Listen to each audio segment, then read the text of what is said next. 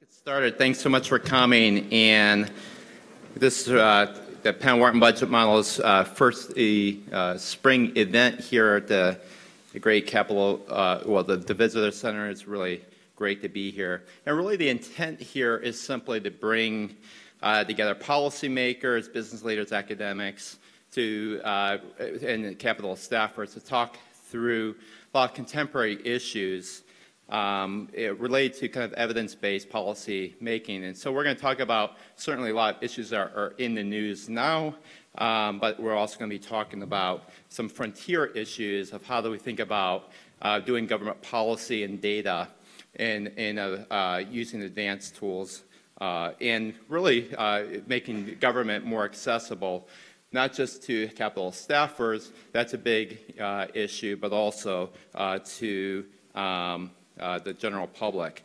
So I had some introductory remarks. I'll skip a lot of these because of time. We got a little bit of a later start. You see the program in front of you, but roughly speaking, the first half of the day up until lunchtime, we're going to be talking about advances in tools, both data and tools for analyzing government policy. So I'll introduce Steve Ballmer and his project in USAFacts in just a little bit. The lunchtime conversation will be held in the atrium right behind us. That's the room that you walked through and had breakfast in. We also have an overflow room because this room is much bigger than that room, and room 201 if there is a need for that. And then in the afternoon, it's going to actually be really interesting. We're going to be talking about the infrastructure, both data and physical infrastructure, and a lot of money is lost every year in terms of cybersecurity. We'll be talking about that, but also the public physical infrastructure. We'll be talking about that as well. And then we'll be talking, concluding the day with discussions about things like machine learning, blockchain, artificial intelligence. They've become buzzwords. What do they really mean? Are they really useful tools for government decision making? And we'll show in some cases they are. They can help with dealing with regulatory overlap and understanding regulations at a deeper level. But then they can also, in some cases, they're a little exaggerated as well. And so we want to really understand the boundaries behind that.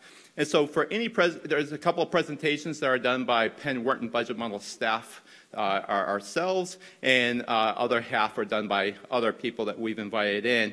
Whenever a presentation is done by the Penn Wharton Budget Model person, including my own, we invited discussants to come in and to really give comments. And we selected them both on their expertise. They are the leading thought leaders in kind of their area, but also with a role encouragement to be critical, in particular to not hold back anything. So in terms of media coverage, the day will be live streamed, including by Yahoo Finance as well as by Wharton. One key exception will be the lunchtime conversation that will happen in the atrium right behind you. That will be an off-the-record discussion with a staffer from Capitol Hill. Because of the staff credentials, that will be off the record. But a very distinguished a person on the Ways and Means Committee will in fact have a great discussion about trade. It really doesn't need much introduction there. Much of the attendance here today is Capitol Hill staff. We understand that a lot of you don't want to ask questions on the record in using the microphones. So we have index cards that you can fill out, and we'll have Penn students coming throughout the audience. They will, in fact, give you can give them the index card, and for this first session with Steve Ballmer, we'll mainly rely on these index cards because of the way the interview structure will work. And so the idea is that you can fill out those cards. We'll make sure your question gets answered, and you won't have to be in front of a live stream a camera. Okay, so I kind of skipped through some stuff here, but I think that's okay because we're running a few minutes behind. So let me just start with the introduction of our first session here, and that's with Steve Ballmer. And so you have the speaker bios in your packets. As you know, he started at Microsoft very early in his career as, in fact, the very first business manager of Microsoft. 20 years later, he became CEO, grew the revenue $80 billion a year, in fact, becoming the third most profitable company in the United States. Retired in 2014, had a little time on his hands, so he went out and bought himself a basketball team, which he's been having a lot of fun with. If you ever Google Ballmer Dunk, or Bing, I'm sorry, Bing, Google Dunk, you should do that at some point. You'll see how much fun he's been having with the Clippers. By the way, the NBA draft was last night, and so he actually came in quite early today to make this. And with his wife, Connie, he's co-founded the Ballmer Group, including the USAFacts, which he'll talk about in terms of developing transparency about government data. He'll be interviewed by Andrew Serwer, who is the editor-in-chief of Yahoo Finance, previously the managing editor of Wharton. He'll ask Steve some questions. During that time, you can be writing down questions on your own index cards and so forth, and we'll collect those and hand those to Andy. So at that point, kind of more of a free form, we'll make sure to get your questions in while Andy's asking some questions as well. So please join me in welcoming Steve Ballmer.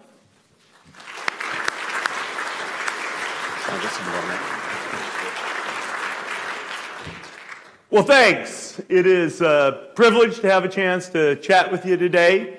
I still sort of like pinch myself and say, what's a former CEO turned basketball junkie doing in front of a bunch of policymakers and not talking about technology? But I'll share some thoughts with you and hopefully pique some of your interest. When I retired from Microsoft in 2014, my wife grabbed me immediately and said, okay, man, it's time. You've got to help me now with our philanthropic stuff. She had been focused on foster care issues, largely in Washington State where we live, and she said, it's time to ramp up. You know, we've been blessed with a lot, and it's time to make a difference. And we kind of knew, or she kind of knew, the focus for us would be on kids who were born into disadvantaged circumstances where their probability of moving up economically was low. You could say they're kids who were born without the American dream. And my response to my wife was, don't worry about it. Government takes care of this problem. Government puts money up for all of these programs. There's really not much for philanthropy to do, because in the grand scale of the amount of money that gets spent, philanthropy is just a drop in the bucket. So let's happily pay our taxes and feel good about it and make our contribution. To which she said, what? Come on, we could do better than that. Come on, are you nuts? And so I said, okay, I'll do it. But secretly, in the back of my mind, I still said to myself, government really does all this stuff. Government pays for it. I actually came to D.C. and I was kind of trying to learn outside the Microsoft context, and had a chance to sit down with a number of legislators, and I sat down with two senators from the same state, and I made my bold assertion about no reason to do philanthropy, give to government, and they looked at me, and their eyes bugged big out of their heads, and they said, you want to give your money to the government? You can certainly do better than that. And at that point, I had actually two things in my mind. Number one, I really was going to get to the bottom of whether I was right about where government money goes. And number two, if we don't believe that our government's going to solve many problems, we have to understand why. And if it's something that can be addressed, let's really get after it and address it. So I said, okay, I got to learn where these numbers come from. Where do they go? How much does government raise? Who do they raise it from? What do they spend it on? Does anything good happen? When I worked at Microsoft, we did this thing one time where we handed everybody a personalized benefit statement. This is what you got. The company's taking care of you. And I said, what would you send a citizen that explained to them what their benefits are? Stalk the internet. Look for the data. And the truth is, there's more data out there, as many of you know, than there's ever been before. And it is more incoherent than it's ever been before. You can find numbers isolated. It's the kind of thing I think politicians do. They don't really put things together in a coherent form. They'll grab a number that somebody mentioned to them, and they'll blurt it out as if it's the only important number going. I stepped back and said, how would we want to attack this problem? And I said that for me, the sensible way was to look at it through the same kind of, where did I go there? Back. The same kind of lens that a business person would look at their business. Structured numbers, organized, a context, so that everybody in the company can understand those numbers, drive against them, measure, get understanding and analysis. That meant a certain set of things to me, but at the end of the day, companies also have to report to external parties. They report through shareholder meetings, annual reports, and the granddaddy of them all, the 10K. The SEC drives these 10Ks. They have to be rigorous. They have to be absolutely correct, factual. They can show no bias. Your 10K can't say, well, we missed our, we're going to do better next year. No, the SEC shuts that down. Just the facts. Just tell us the history. They have to be comprehensive. It's not like you can say, well, we're going to tell you about the part of the business that's going well, but we're going to skip other things. They have to be contextual. An SEC report contains history. It shows how all the numbers roll up into a common place, and a 10K has to be comprehensive and contextual. So that was sort of the set of criteria that I started out with. Many of these things, and which to me meant we only use government numbers. We're not using forecasts, we're not using estimates, we're not using money or numbers that come from, this research institute. No, a business has to use its own numbers. And government should use its own numbers. And government decision makers should work off government numbers. Otherwise, fire everybody and get the numbers right. It's impossible to do better than that. The toughest challenge is, what is the logical structure of government? Businesses have to organize themselves into lines of business. They're called segments. What are the lines of business of government? What is the mission of government? How do you think about that? After a while, it became clear to us, we just turned to the preamble of the Constitution.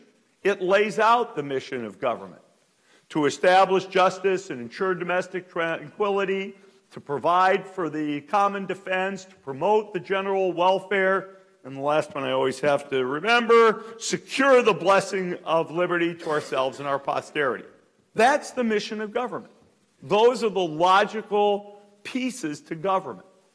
And then in each of these areas, just like a business, you could say, what are the key subsegments? Well, justice. There's physical problems, crime and disaster. There's commercial problems, consumer and employee safeguards. And then children need to be protected, if you will, from their parents. And you can go through and see the four big segments and the things that we categorize. This is, to me, a logical view of government. It's not organized like departments, cabinet departments. It's not organized like Senate or House committees. I will point out to you that all three of those things are organized differently. It is not organized by the categories in the budget. One that we had hoped for a while was to organize by political platforms. The problem is the two parties have different ones and they change all the time. These segments have to be consistent. So this is where we went. We went to the Constitution. This is the way for us to organize and present these numbers. Here's a little video describing what we did. USAFacts is proud to present our latest 10K and annual report for government. A 10K is a document that publicly traded companies must file each year with the SEC. It gives an accurate, unembellished overview of their financial performance. We use this same format for government in the U.S. to give a factual, unbiased, historical, and contextual view of the state of our country. Each line item is available in up to 3 formats. First, let's explore the interactive report for properties. Here, we can see how much land the federal government owns, which agency manages it, and how it breaks down by state. Down here, in Map View, we can instantly visualize the data. Acres currently owned are here. Changes in acres owned, here. Second, let's explore the PDF report for management, analysis, and discussion. Here we are, expenditures by segment. We can see total spending, and federal, state, and local spending, how it's changed, and how it tracks with the core missions of the U.S. Constitution. Third, embedded in these reports is this interactive analysis. In this one, we can compare and contrast the latest data across multiple years, adjust for inflation and population, and more. Equally informative is this year's annual report. It's a simplified, more visual version of the information described in the 10K, shown through hundreds of vibrant charts and graphs. Let's glance at a few of the data sets, like where the government's revenue comes from, trends in crime, and what the average family earns and pays in taxes each year. Most of these figures are dynamic, meaning one click and they link back to the respective source on the USAFacts website. The USAFacts Annual Report, the USAFacts 10K Report. Explore our nation in numbers. Just to give you a small sense, you can go to www.usafacts.org if you want to get the report and take a look. I'm proud enough of the work that I'd recommend that you do it because it is really a comprehensive look at government by the numbers. Let me give you just some context. All of this is up on the site, but some things that are interesting. Top-level presentation. Where does government revenue come from, and where does it get spent? How big is corporate? You can see tax revenue, non-tax revenue. Before I started this, I didn't actually realize that non-tax revenue is as big as it is. A lot of that is gains on the portfolios of state and local government. And this does not include fees, the way the government does its accounting. Revenue, for example, taken in to visit a national park is offset by the cost of the national park and doesn't actually show in revenue. Okay, interesting learning. These go down multiple layers, but I'll pick one, corporate income tax. With the last tax overhaul, a lot is made of corporate income tax, and certainly everybody can decide whether it's big or small, but at least as a percentage, if you go up, it's the third thing from the top on the far left, it is a smaller percentage of the total than at least I had in mind when I started. I would have said corporate income taxes are bigger. The other thing which we do when you get to the analysis by individual is you recognize that corporate entities don't really pay taxes for themselves. They pay taxes on behalf of their shareholders. So in a sense, that is a tax by and large on pension funds and people's pensions, as well as the most affluent people in the country. Similarly, on expenses, you can see how we're organized by segment and then the detailed spending below. We treat both Social Security and Medicare as savings programs, because that's really what they both are. You put money in, you take money back out. One's like a health savings account. The other's simply like a place to, like a regular savings account. So we put those under the topic of securing these blessings for ourselves and our liberty, just to give you an example. A couple things that are surprising.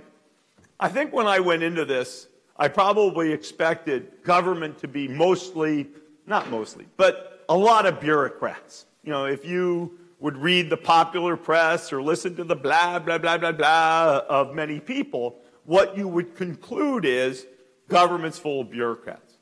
You take a look at this, there's over 23 million people employed by government in the U.S. What's the biggest block at the top, at almost half? Teachers and other people who work in schools. That would include universities as well as K through 12. Health and hospitals. These are public health inspectors. These are people who work in government hospitals. How many people get treated in government hospitals? I do. I go to the University of Washington Hospital. Everybody who works there is actually a government worker. You can keep going. General government and other. That's finance and administration, in addition to some bureaucrats. But if you take a look at 1.6 million divided by 23 million, you get about 6.5%, call it 7% in overhead and bureaucrats. Most companies run 4 or 5%. Not significantly different than you would find in most companies. Active duty military, not bureaucrats. Police, not bureaucrats. Highway and transportation, not bureaucrats. Corrections, not bureaucrats. National defense, not bureaucrats. And you keep going down the list from the top, and the first thing I concluded is, wow, the shape of government employment is quite different. I think the federal government, counting the military, is about 4 million of this. And I think military, active duty plus civilian, is half of the federal number, just to give you a sense of size and scale. GDP, a lot gets talked about. I watch CNBC. I'm one of those folks who has it on when I'm on the elliptical machine in the morning. And you say, boy, these people love to talk about GDP. Understanding GDP turns out to take a little bit of time, just a couple minutes. As a business person, I don't want to hear economic analysis, yick, yick, yick, yick, too complicated for me, too subject to what shall I say, partisan views. We're completely nonpartisan. After all, adjectives are partisan. Numbers are just what they are. They're not. In a world of fake news and alternate facts, numbers are numbers. They come from government. They're about the history. They speak for themselves. Back to GDP. How do you make GDP grow? Well, a business would do cost accounting on something like this. It is a number of units times dollar per unit. GDP is GDP per person growth times inflation. That would be, sort of future dollars compared to existing dollars, times number of people. Okay, the productivity measure in there, the secret sauce of innovation in America, what's happened to GDP per person growth? Well, it was going up like this, accelerating growth in GDP per person. And now that has, at least as God, these things keep flipping. Yeah, trended change in red. You can see that the GDP per person growth is actually sloping down. So when a politician gets up and says, yes, we're going to do everything with GDP growth, which you tend to hear, frankly, from both parties in their own context, it's a little hard to believe. That means there's two ways to grow GDP. Inflation, I think most people say, oh, inflation, bad, we don't want to become a banana republic. So that leaves you with population growth. Population growth in the United States is about 2 million people a year. Half of population growth comes from the fact that births exceed deaths. Half comes from immigration. So if you want GDP to grow, those are your variables. You can drive up inflation. You can drive up productivity, which has not been at an accelerating pace. or you can drive up population, which is primarily an immigration matter. And of course, paying the national debt and our future obligations depends heavily on growth in GDP. You can do the thinking, everybody can have a different analysis of this, but this is kind of what the numbers say. And we're at a record percentage of the working age population that's working. What does all this mean? I'm not trying to give a tutorial on this particular topic. It's the kind of thing that if you look at it through the numbers, as opposed to the principles, you can just say to yourself, do I believe, as a regular old person, not an economist, what do I believe about what might happen with GDP? And our goal is to make these numbers understandable enough for that purpose. Not to tell you what's going to happen, but to let you assess. My wife and I used this chart. Remember where I told you, I said government solves all the questions of poverty and opportunity, and my wife said, no, it doesn't.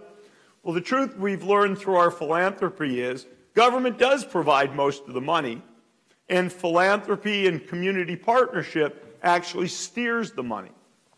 If you look at that, there's about $1.3 trillion of money that gets allocated to support poor kids and their families. 1.3 trillion out of a total government budget of $5.7 trillion.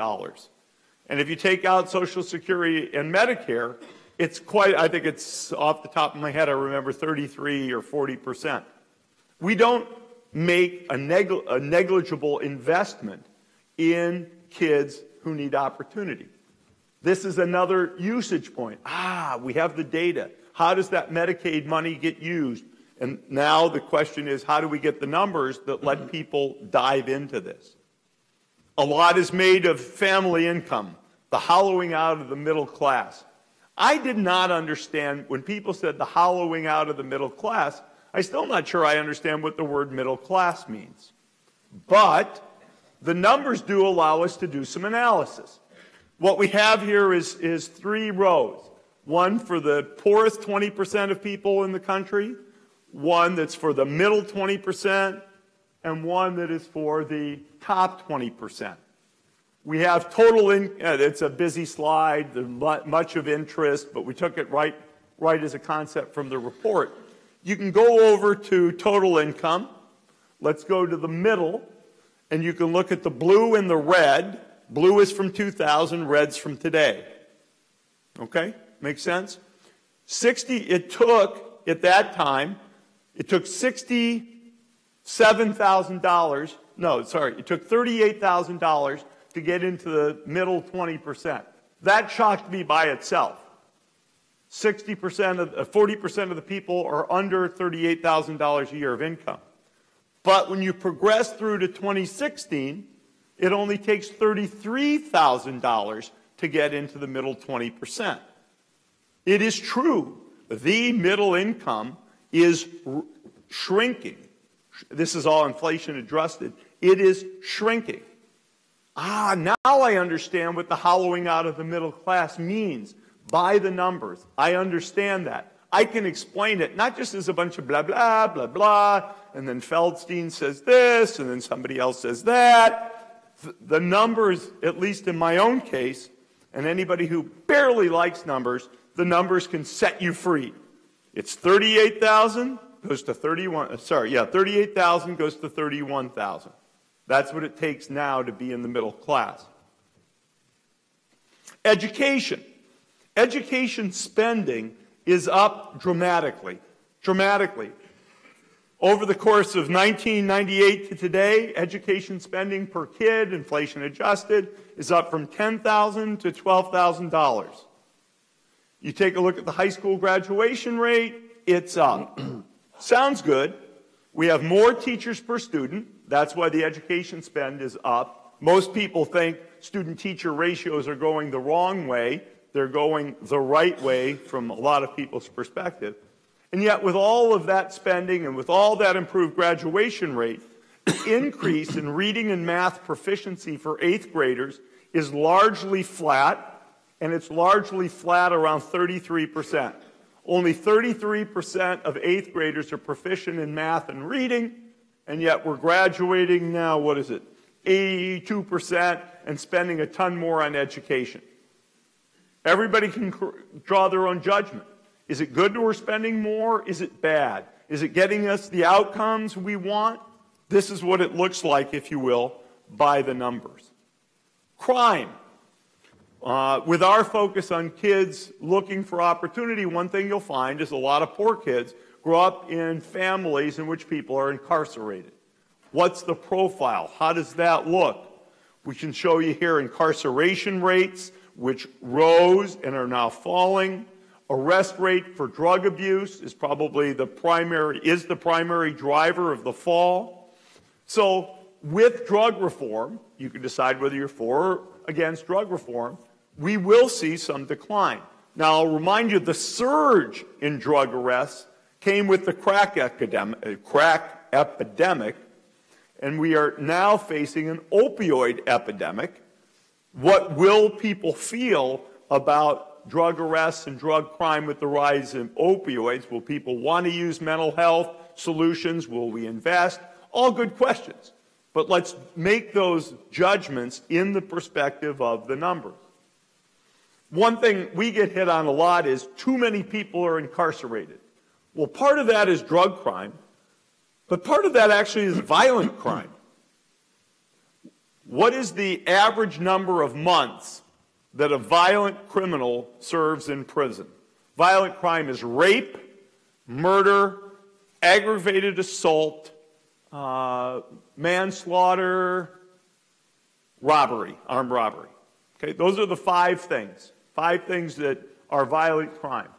Well, the average violent criminal who doesn't die in prison, because there'll be some who die, serves 4.2 years, 50 months. I looked at that and said, whoa, that surprises me.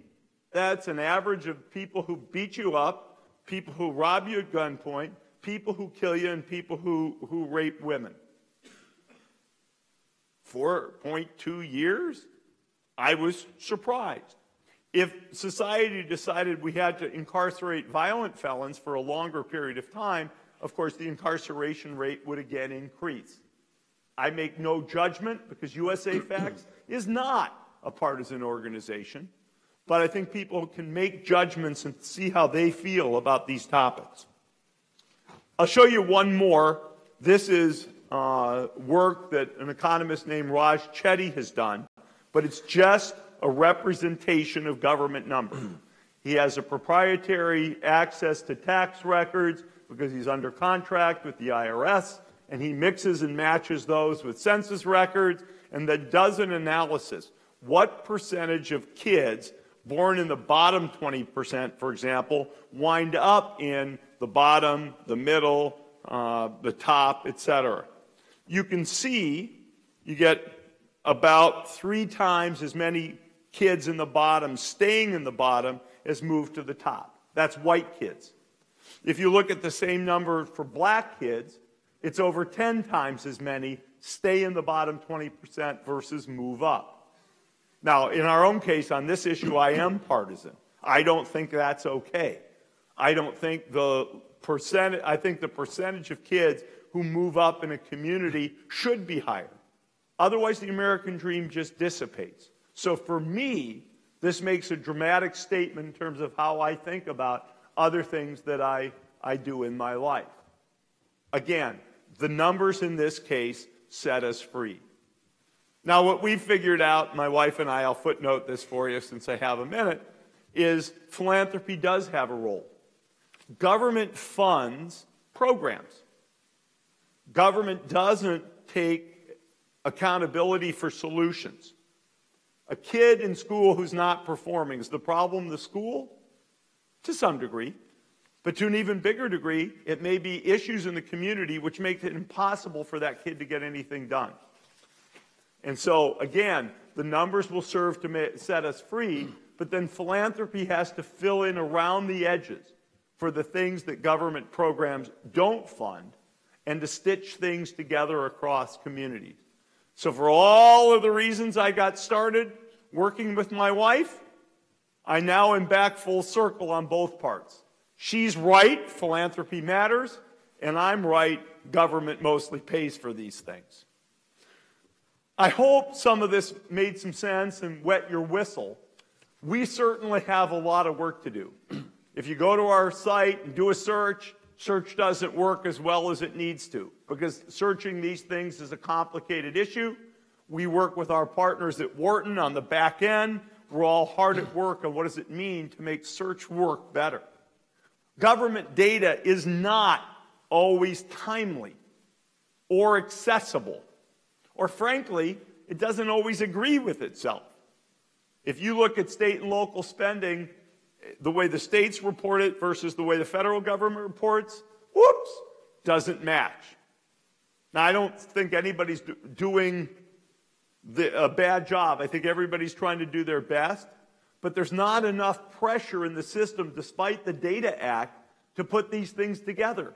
How does anybody make a decision with data which sometimes doesn't reconcile and isn't out on a timely basis? State and local data is much messier than any data that's collected by the federal government. Much messier. We are hell-bent and determined to provide state and local data, but it is very, very difficult. We're working on that. And ultimately, what we would hope to do is have a body of data that people can use in decision-making.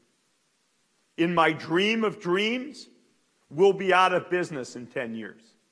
In my dream of dream, government will produce its own 10K, an annual report. In my dream of dreams, every legislator someday will have to sign, just like a CEO does, that they've read the numbers and that they're accurate. Every legislator and elected executive branch official will have to sign and said, yes, I believe in these numbers. And then people can't bicker about what happened. You can bicker about what you want to do about it, but do not bicker and do not bring your own numbers. I think it was Moynihan who said, you know, we can all disagree about what to do, but we shouldn't disagree about what the facts are. The facts are the facts. And what we're trying to do is in the most sort of, if you will, neutral way through numbers to explain where the country is and bring them together. Ultimately, government should do that job for itself. Every stack of government data is in its own silo. I love the Bureau of Labor Statistics. I love the census. I love what Treasury does. I love what all of these agencies does.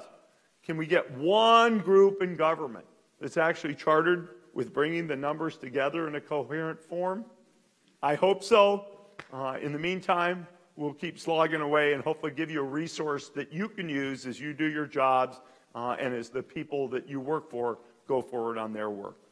Thank you very much, and as Andy and I do some Q&A, we'll look forward to that. It's been a pleasure, and if you promise not to give it out, I'd be also happy after the fact to entertain questions or suggestions. Steve B. at ballmergroup.com. Thanks very much. Thank you, Steve. Thank you. While we'll get these chairs moved over here, we can do it ourselves. You know, they talk about. No, I got it. I got this one. Okay. Excuse us. Andy says we can do it, and then he doesn't, I don't. Well, you got to take it away from me. Anyway, Steve, thank you very much for that highly informative, interesting, and not surprisingly energetic presentation. It's really pretty incredible what you're doing, I think, and it's very singular. You know, as you were saying, you know, when you were talking about how you came up with the idea with your wife, and you think about all the things that people in your position are doing. I mean, I can't think of anybody who's doing anything even remotely like what you're doing. So kudos to you for that. Thank you very interesting. Much. I guess, so what's going to happen here, as Kent said, I'm going to ask some questions. We've got some questions from the audience, and you guys can continue to think up questions. I think there are going to be people coming around if anything occurs to you while we're talking. We're going to talk about USAFacts. I may ask a question or two about basketball, maybe a question or two about the tech sector, but mostly we'll talk about what's going on here today. Just to start off, Steve, you talked a lot about the genesis of this idea, but I just want to clarify a little bit more. What problem are you really trying to solve here? Is it that individuals don't understand their government, or it's that regulators and lawmakers need to get a better grip on things, or is it both?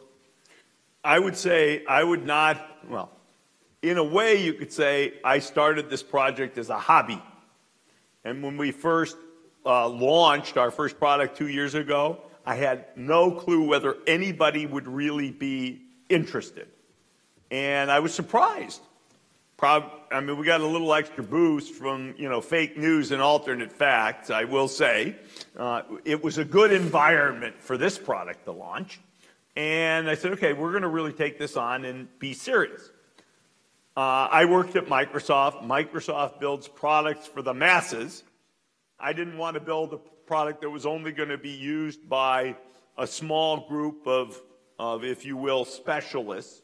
So we're building a product that should be rich enough to support people who want to be in great depth, but we can put that information together in a way that brings these things alive to what I would call at least the percentage of citizenry that wants to be informed. That's not everybody. And is, if not comfortable with numbers, at least comfortable with graphs. One of the toughest things actually we have is people who are not comfortable with big numbers. You say 1 million to most people, they say big number. You say 1 billion, they say big number. If you remind them that 1 trillion is 1,000 billions, and that 1 trillion is 1 million millions. Oh, what does that mean? The numbers are too big to comprehend. So we will work on issues like that to make this accessible to the citizenry that wants to get informed. And yet the database, the thing we're building with Wharton and the tools, they'll be rich enough to do essentially any level of analysis that folks in this room might want to do. One of the big conundrums in the media today, being a media person, is getting it out there. In space, no one can hear you scream. You've got this great set of data. You've got USAFacts.org. How do you get the word out? How do you push the message, the information, the media out to people? I think we have been modestly successful so far, and most of it's been stimulated, frankly, by the fact that people are a little curious about why I did this thing, and so you get a little bit of a bootstrap. That's not going to be enough, and we're hard at work. We actually just today announced that we've hired Poppy McDonald, who was president and COO of Politico, is going to come join us to work both on developing the product and helping put it in a form that will reach more and more people. Where are you located, and how many people work at this endeavor? We are in our offices just outside Seattle, Washington. Mm-hmm. I mean, it turns out you could be almost anywhere. Right. The numbers are in the internet, so it doesn't mean you have to be in D.C. We do not ask government for their help with anything. Why would we? We only want to use publicly available data. Although I will say I had a real charge out of meeting the Comptroller General, numbers lovers over there at GAO, and I got a chance to speak at the National Association of State and Local Government Auditors. That was a great, fun thing for at least me. Might not be everybody's cup of tea, but where was I going? I lost my thread. Well, just the people working there. Oh, so how many people do we have working? We have 4 full-time. We have a number of contractors who actually wrote the 10K, produced the annual report. That's probably another 4 or 5 contractors. We have a decent-sized team at Wharton, which does a lot of the work, and then another decent-sized team that we contract for the web design. This is not something that would, if the government want to do it, we're not talking about another 5,000 people to pull this kind of stuff together. And without getting into the budget necessarily, I don't know if you want to reveal that, but it doesn't sound like it's something that's draining your personal coffers particularly. I mean, it's something you're funding on an ongoing basis. Yeah, I fund it all myself. We don't try to make revenue. That might have bias. So we don't do that. We're running now single-digit millions a year, and we know we're going to need to increase that budget, but I don't think, and I've been fortunate enough, we can fund it. It's a lot of money, but again, if you do 1,000 millions, a billion, it's not. Anyway, let me leave it there. It is fundable and affordable by me. Right. I want to talk about this notion of bias, because that's really interesting to me, because it's just, and you mentioned also, you know, that this era that we're living in with fake news and what's true and all that, it's just, it's very hard to be unbiased, Steve, right? And inevitably, don't things become political? I remember at one point I was looking at, you was talking about foreign aid, and foreign aid, as it turns out, it's a really small number compared to the overall budget. But if you had a political lens on it, you could still say, but that's still a lot of money. So how do you avoid that political bias? Well, that's okay. People are allowed to have their opinion. The only thing you don't want to do is take it out of context. You want to hold people accountable. You say, okay, I can't remember off the top of my head. Let's say that number's about 40 billion. Okay, 40 billion out of 5.7 trillion. That is what it is. And you could say, hey, look, we should go get a couple billion out of there. We should leave it alone. But you might want to drill in and take a look that almost 40% of foreign aid is actually spent helping military allies and partners. It goes into Afghanistan. It goes into Iraq. You take a look at that and say, oh, that's not what I think about as foreign aid, but Israel is one of the biggest beneficiaries of this country when it comes to foreign aid. Surprised me, I will say. So you take a look at all that and say how much is really going to support countries in, for example, sub-Saharan Africa, which is where I think most people think our foreign aid budget would go in large measure. Now you're down to a number that is several single digits of billions. And you can decide whether that's too much or too little. I mean, it's a rounding error in the defense budget, for example. Right. And I just saw a number of things up there that, you know, could be seized upon by politicians. That one where more people are working. And, you know, you could see someone on either side of the aisle going, see, or not, and then someone trying to debunk that. But that, you know, you have to acknowledge that a fact is a fact, the Daniel Patrick Moynihan thing, right? Yeah, I mean, it is. It's 69% of people of working age are actually working. You could say, oh, well, we're going to get to 75 or 80. Well, 69 is the highest it's ever been. Or you could say one of the big boons that drove that is the higher number of women who are now in the workforce. And everybody can have a different perspective on what's right or wrong. But if somebody said to me 69 is going to go to 80, if somebody made that assertion to me and I looked at the trend line, I'd fall out of my chair laughing. Yeah. I mean, that number surprised me, and then it runs counter to this whole thing of this, you know, huge unemployed class of people that we have that you keep hearing about, right? Unemployment's also, it turns out it's a very synthetic number. It's an estimate, which is why labor participation rate is an actual. I'll give you another one of my favorite. You know how we talk about life expectancy? Life expectancy is actually a forecast. The average age at which people die, that's an actual.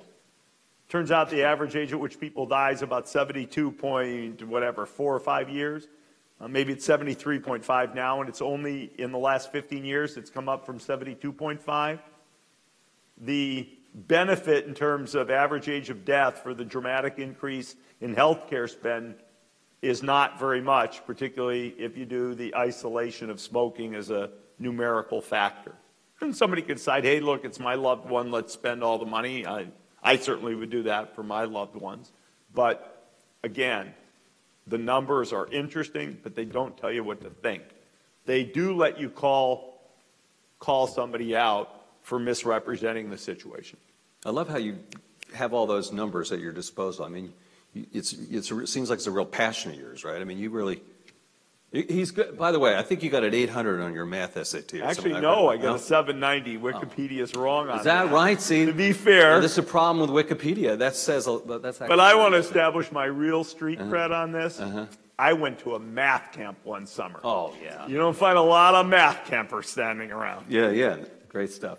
Why don't we go to some questions, because they're starting to build up here from the audience, and this one is actually one that I had, which is, do you see a government office or agency capable of executing your plan, or should one be created? Or, to follow up on this question, why don't they just turn over the whole damn thing to you? In the census, for instance, why don't you do it? Yeah, no, I think we'll pass on that. For a lot of reasons, you want people to know that stuff is of highest integrity. And if people don't think government produces things of the highest integrity, including whoever the leaders themselves are, then damn it, fix it. If you're a business and your numbers aren't good, you have to fix it.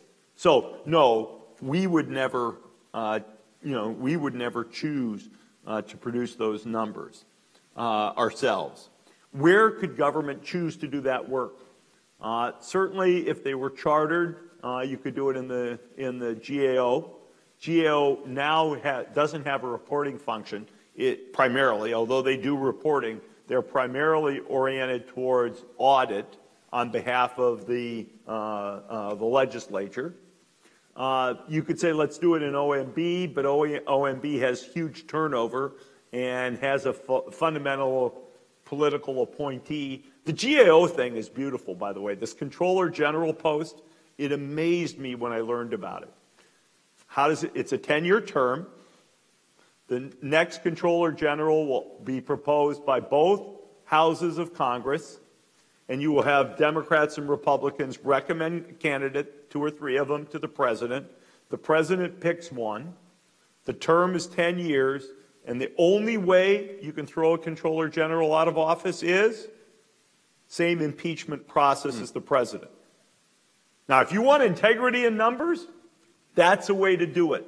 You remove the number gathering and publication process from the political process, and you give people the time, like a 10-year horizon, to do that job well. You do it in a bipartisan way. You know, people say the Census Bureau is going to cook the numbers or they're not. That's terrible. It is terrible that can be a discussion, a political discussion.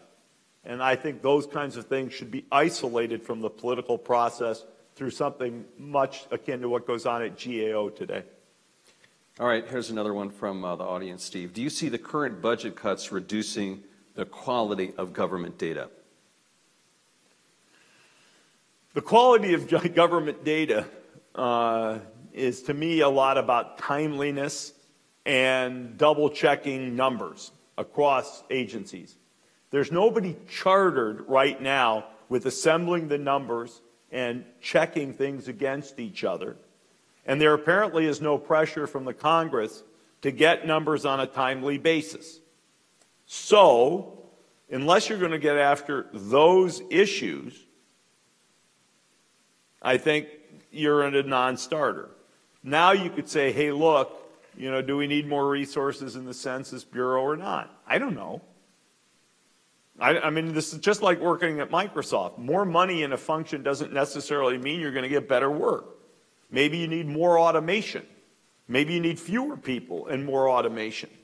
Maybe you'd get a better result. I certainly found that. So I'm not arguing one way or the other, but I think the general prevailing sentiment that says if we just had more, our numbers would be better, I don't buy that. I don't think that's necessarily the case. Okay. Does USAFacts explicitly consider the impact of law legislation? Example, cost of Obamacare. If yes, then how? Okay.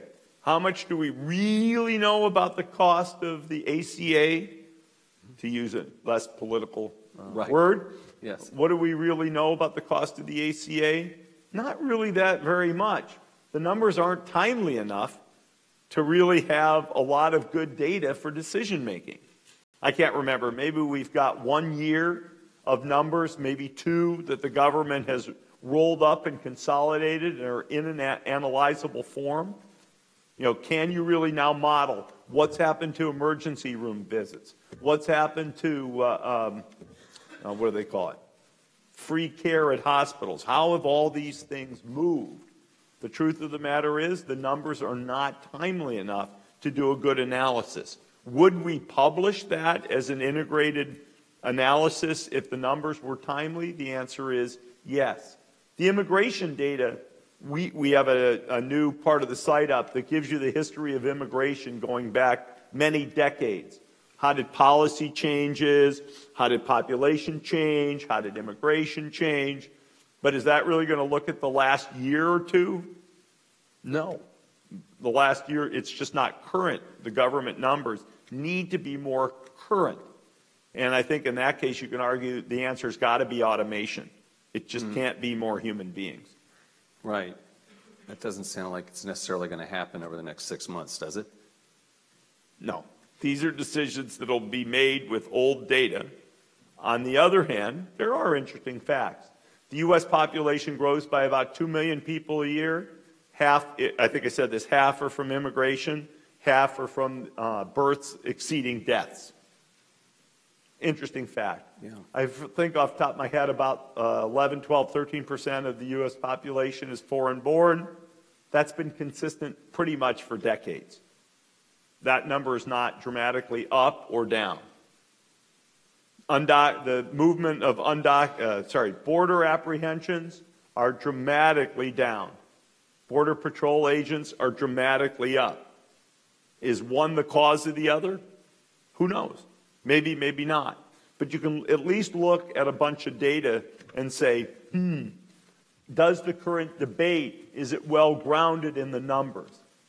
Where do most immigrants come from? Family members of existing people living in, well, not citizens necessarily, could but be people on living in a the United proper States. visa, Right. but Right. then, you know, certainly you can hear that argued in the press. It's a bad thing, and then you get terms that are pejorative, or it's a good thing, and then you get terms that are not. But at least people should understand the perspective there. This is a good one. Are there government numbers you don't trust? Are you concerned that at some point in the future there will be government numbers you don't trust? I trust that we have high integrity, honest people doing their best work. I don't trust that the government is well structured to put those things together in a professional way. I hope the Data Act eventually goes farther, for example. I think there ought to be an agency that is required, or part of some agency, to put the numbers together and make sure they tick and tie. Even businesses, if they're not careful, will get numbers that come from different sources and don't match each other. So I believe we have a high integrity government that is people in our government that's doing a good job. I believe the process is not well organized and well structured. I think that's more of a management challenge than anything else. I worry, as I said earlier, about the timeliness of the data. Do I worry about whether politicians will muck with the data, which was kind of part of it? I guess I don't worry about that really being today's problem. But as I said, I prefer the structure of GAO, because then I think you can tell the population, no politicians cooking the books. And number two, then you'd have a professional organization, well managed, that can take a long-term perspective on the numbers. And so you said you don't work with the government at all. No, I mean, we reached out. I mean, we have reached out to some people in government. It turns out it's really hard to get some of the state and local stuff. So we had some interns from Stanford last summer poking around the internet to try to find, and they found actually some telephone numbers. And sometimes if you call the right person, the data exists, and you can get the data. And so it's not that it's not publicly available, it's just impossible to find. In fact, one of our interns called State Capitol in Olympia, Washington, and they said, yeah, you can have the data. Great. How do I get it? Well, you have to come into our offices physically, look at the data, and then leave. What the heck? Is this the year 2018 in a state that's the headquarters to Microsoft and Amazon? Woo! Pretty nutty in my perspective.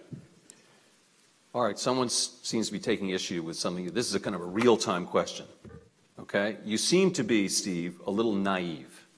There's no evidence that BLS, census, BEA, et cetera, are subject to any political influence similar to GAO. You shouldn't imply otherwise. It's more of a statement than a question, but just thought I'd tell you. I tried to be careful about that, and if I wasn't careful about that, I apologize. I said I believe in the integrity of the people who are doing the work. I said the management structure, these numbers do not tick and tie. They don't. If you look at numbers that come out of agencies, they don't match each other. Believe me, there's a nice man here called Richard Coffin who'll be happy to tell you about all the numbers that don't match. And I believe people are working with integrity. Does the American population believe people are working with integrity? Absolutely not. Otherwise, we wouldn't be having this debate about people trying to cook the census. Therefore, I would say having something that by appearance is better from an integrity perspective would be a good thing. But if people think I cast aspersions on the people at BEA or BLS, I apologize to anybody who's here. I think these are wonderful people doing, as they say, God's work. And believe me, there's no USAFacts without great work at those agencies. I hope that satisfies that comment that person made. How do you decide on how much metadata or context analysis to provide with your numbers? Well, the metadata, context, and analysis are like three different things. Okay, So yeah, true. we are trying to provide the metadata basically in better and better forms, and that's something we work on. You need to have a taxonomy of the information. That's why we started out with these segments and cohorts of population, but that's how you'll do the best job with metadata. There has to be some kind of description, and it can get more detailed or not. At some point, the metadata gets so complicated, nobody will understand it. In terms of, it was metadata analysis, and what was the context, I guess? Context. Yeah. Context is something where I'm proud of what we've done. We provide a lot of context. Now, are there places where I might sometimes want to see three pieces of information on the same piece of paper that we do not put on the same part of the website? You have to pull it together yourself? The answer is absolutely yes. But we give you the tools, if you don't think we have the context you want, to bring in more numbers that are contextual. Analysis we will only do in the following sense.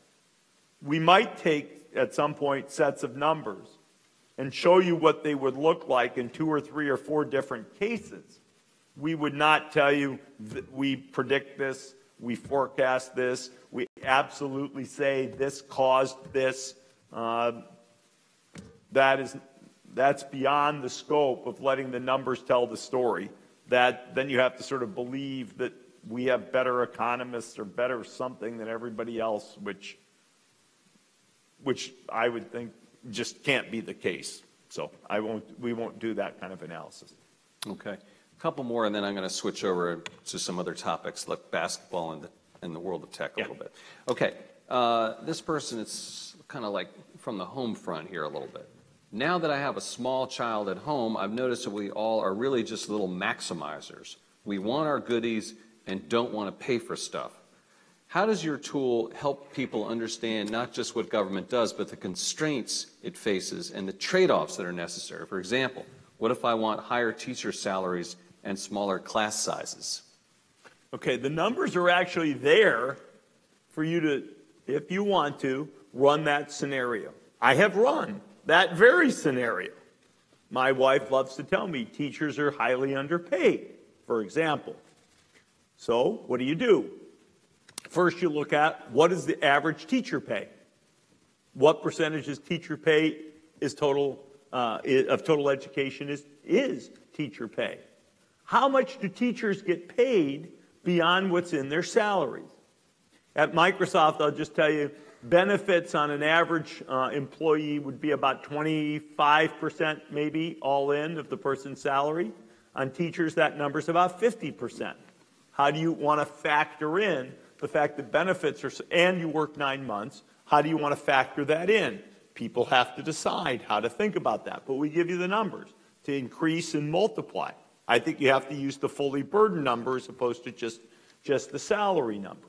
So you can do this. Let me give you an example. I think the average teacher in the U.S. makes, without benefits, I want to say that number is about $60,000, $55,000, right in there. And let's say you wanted to give every teacher a $20,000 pay increase, $20,000 or $10,000. It's got to be a meaningful number. This is sort of a silly discussion. $10,000 per teacher, if I remember right. There's about 3.5 million K through 12 teachers. That gets you to about, what, 300? 330 billion. No, it must be more like, yeah. Well, I better stop. My brain's a little soft from the red eye. But you can do those numbers. You multiply them out. Right. Let's say class sizes, I think over the last 25-ish years, student-teacher ratios have gone from about 16 to 12. If they were still 16 today, education spend would be about 30% less than it is. Education spends about $700 billion. So we have invested in student-teacher ratio about $200 billion, and we still have the educational outcomes we have. You decide whether that's been a good thing. You decide whether putting more money in. Recently, my wife and I have been looking at early childhood education. That's kind of like adding a new grade or two. So you add a new grade or two, that's like 2/13 of 700 billion. And it turns out if you really want to do what they call quality pre-K, teachers get paid less than other teachers. You'd put them up to regular teacher salary, and class sizes are always smaller in pre-K than they would be in regular. You'd wind up adding, if I did the math right, about 150 billion if you wanted to do universal pre-K, unless then you want to start only doing that by scholarshiping some people. Anyway, all the data is there to do this kind of analysis on the site and then assess whether you want to make the trade-off. Somebody's going to say, let's cut something else. Somebody else is going to say, increase the deficit. Now, on that issue, I will admit I am partisan. I'm a business person. I don't understand the concept of not balancing the budget. I would say both parties seem to have a way to not balance it. One likes to cut taxes, one likes to increase expenses. That is a nonpartisan view. My own opinion is, frankly, I don't care whether we increase revenue, decrease expenses, or some combination. The democratic process should determine that, but I hope over time we manage to balance the budget. Fair enough. I didn't realize you took the red eye. You're looking pretty good, I got to say. But I guess it makes sense given what you were doing last night, right, which is the NBA draft. We'll get to that in 1 second, because I want to ask you about the tech sector, Microsoft just a little bit. Tech sector. For years, the tech sector was driving the economy, still driving the economy, but they could do no wrong. Now there appears to be a backlash against tech for various reasons, privacy, hacking, et cetera, et cetera. How do you think this is going to play out, Steve? Well, I'm not trying to do a woe is me thing, but remember we got hit by an antitrust lawsuit at Microsoft by the DOJ. This government stuff should be, it's serious stuff. And knowing what I know now, I would have resolved the issues. Whether I thought, at the time I did not think we were in any way monopolists, my opinion. I thought that was a condemnation of our behavior. But if you ask me now, I think we should have figured out how to settle matters out earlier than we did. I do not think it was helpful for our company, the path we took. I think the tech industry right now could well repeat that experience. I think fully accepting that things are not the way they need to be and going to work on those issues in a way that people believe you are serious about, as opposed to the tech industry generally appearing arrogant. I understand that. I also think it's important that it be clear where and what kind of direction will come, because there are issues which tech companies, somebody's got to decide what's okay and what's not okay. I don't think that should be Congress. I do think it should probably in general be one of the regulatory agencies. They can dig in, they can understand this stuff, they can keep it out of the political realm by and large. But when it comes to privacy, we used to go through this privacy on the browser. They are super complicated issues with deep technology. What do people mean? What do they want? How to think about it? You know, is there fake news on Facebook? Of course there is. I could go right now on Facebook and say there's an earthquake, Richter scale 7 in Washington, D.C. And should I be allowed to do that? Or should that be something that somehow Facebook has a way to control? I don't know. I get how Facebook could control advertising. I don't get how their value proposition, which people, the world does like, I don't understand how it works at all if you have no freedom of speech, even if you're saying things that are patently false online. I mean, it gets towards yelling, fire in a crowded theater. You know, it's where does freedom of speech end? Yeah. Yeah. That's a timeless question. Yeah. Right. Interesting perspective there. So let me ask you about Microsoft. You stepped down as CEO in 2014. Satya Nadella has taken the reins and seems to be doing quite well. What's he done right? What's he doing right there at Microsoft? Well, let's start with the fact that the stock price is up about a factor of 3, and it's the largest shareholder in Microsoft. I'm okay with that. Let's start there. Now, you know, look, I kind of understand enough to be dangerous, and yet I'm 4 years out of date. I told Satya actually when he took over, don't listen to old CEOs after about a year. You get incredibly out of date. And I mean that about me, and I mean that about Bill. You get out of date. It's just not the same. So I am out of date. What I would say is I see some things that I think are good and some things that I feed back to Satya that, you know, I would like to see the company do differently, but I trust that he's making the right decisions. The thing that has certainly been most notable is while we had started the cloud stuff 10 plus years ago, it seems to be really humming. Now, are there things underneath there? I'm always, as a shareholder, wanted to crawl in, but I think you could say net, doing a great job. On the consumer side of the business, Xbox doing well. Some of the other areas, hey, maybe you could go further. I've been interviewing basketball players recently. These are basically young men between the age of 18 and 21. That's an old person to be interviewing in this job. And I'll tell you, you know, Microsoft, yeah, they've kind of heard of the company. Xbox? Everybody's an Xbox. Well, one kid actually told me, Xbox, nah, PlayStation's much better. Thank God most of the rest of the guys have Xboxes. It sort of warmed the cockles of my heart. Interesting. And, you know, the power of those consumer brands inside a big company and letting them run free like that. I mean, and my understanding is that's what they've done with LinkedIn so far, is Microsoft bought LinkedIn, letting that thing run. Those are tricky things. If you buy something and you just let it run free, you wonder where was the synergy that was supposed to drive the value that you promised shareholders. And yet if you don't let it run free and you just suck the life out of it. So I think those are all sort of, you have to decide where you are. And 38 bucks, and the stock's 101 yesterday, something like that. Something like that. 2.5x. All right, let's move over and talk a little bit about the NBA. Big night last night for you as the owner of the Los Angeles Clippers. Talk about the draft. I hope people are interested in this. I know I am. So you've got to bear with us if you're not, because he's passionately interested in this. I am. What did you guys need? Who did you draft? How did it work out?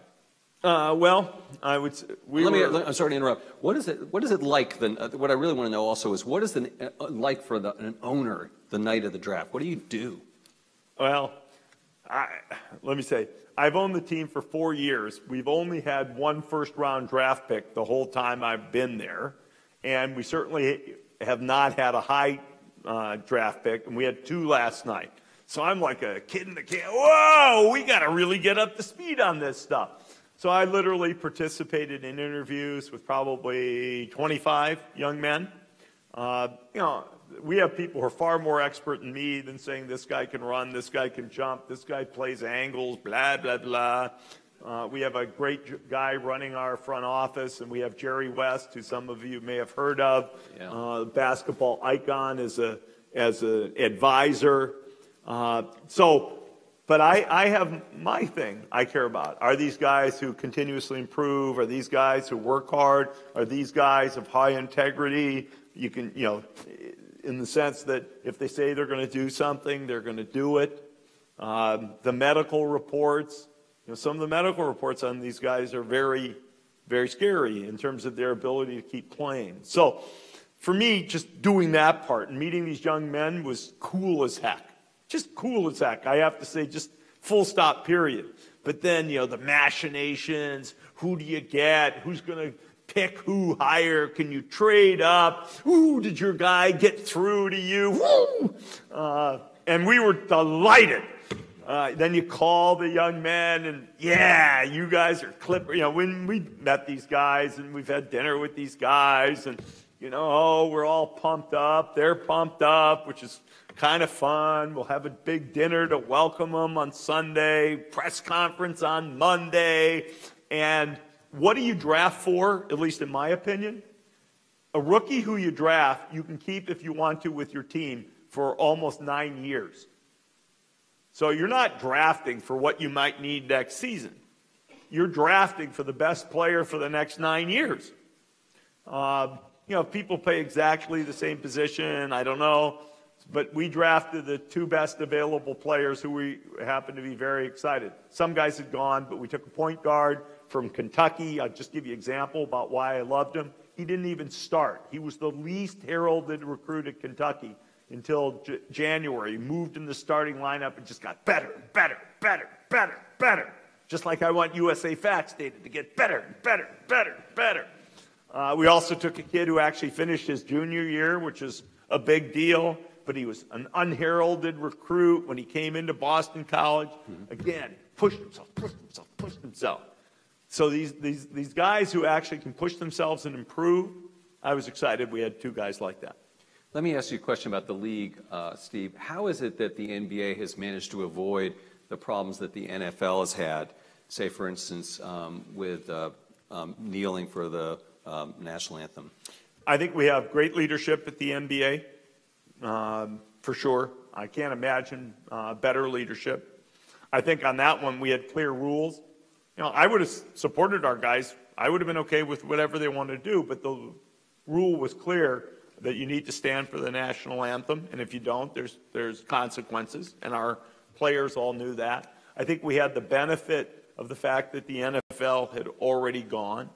I think our players have better avenues to express themselves. They don't wear helmets in our sport. When you wear a helmet, nobody sees you. To be a public figure is actually harder. You can be a public, there was a statement made by LeBron James, Chris Paul, Dwayne Wade, and I think Carmelo Anthony was the 4th one at the ESPY Awards year before last. And they got up and made a real political statement, which I thought was awesome, about what's going on in terms of violence and the issues with police and community. And that's great. We support, our players are adults. They have a right to an opinion, and they have a right to participate in the political debate. If you wear a helmet, nobody's going to recognize you. I mean, I bet if you said most people in this room, how many football players would you recognize if they walked in the room? The answer would be a small number, and almost every one of them would be a quarterback. Just my guess. So. All right, we are out of time, so we're going to have to leave it on that note. But what a great conversation, Steve. USAFacts, a little tech and a little basketball. Please join me in thanking Steve Ballmer. Thank you, guys. That's great. That was awesome. Yeah, I appreciate it. Thank you. Ken, back to you. Thanks to both of you. It was terrific. And we're going to take a really quick break. Bathrooms are right up there, and we'll reconvene at 10:45.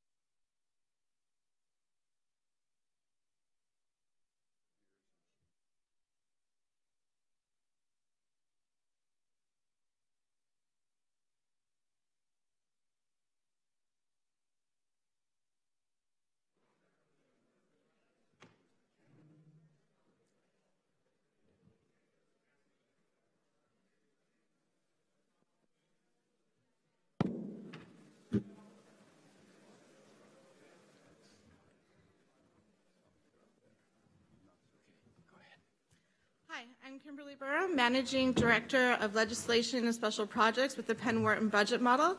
And I'd like to introduce our next panel, which focuses on advances in public policymaking.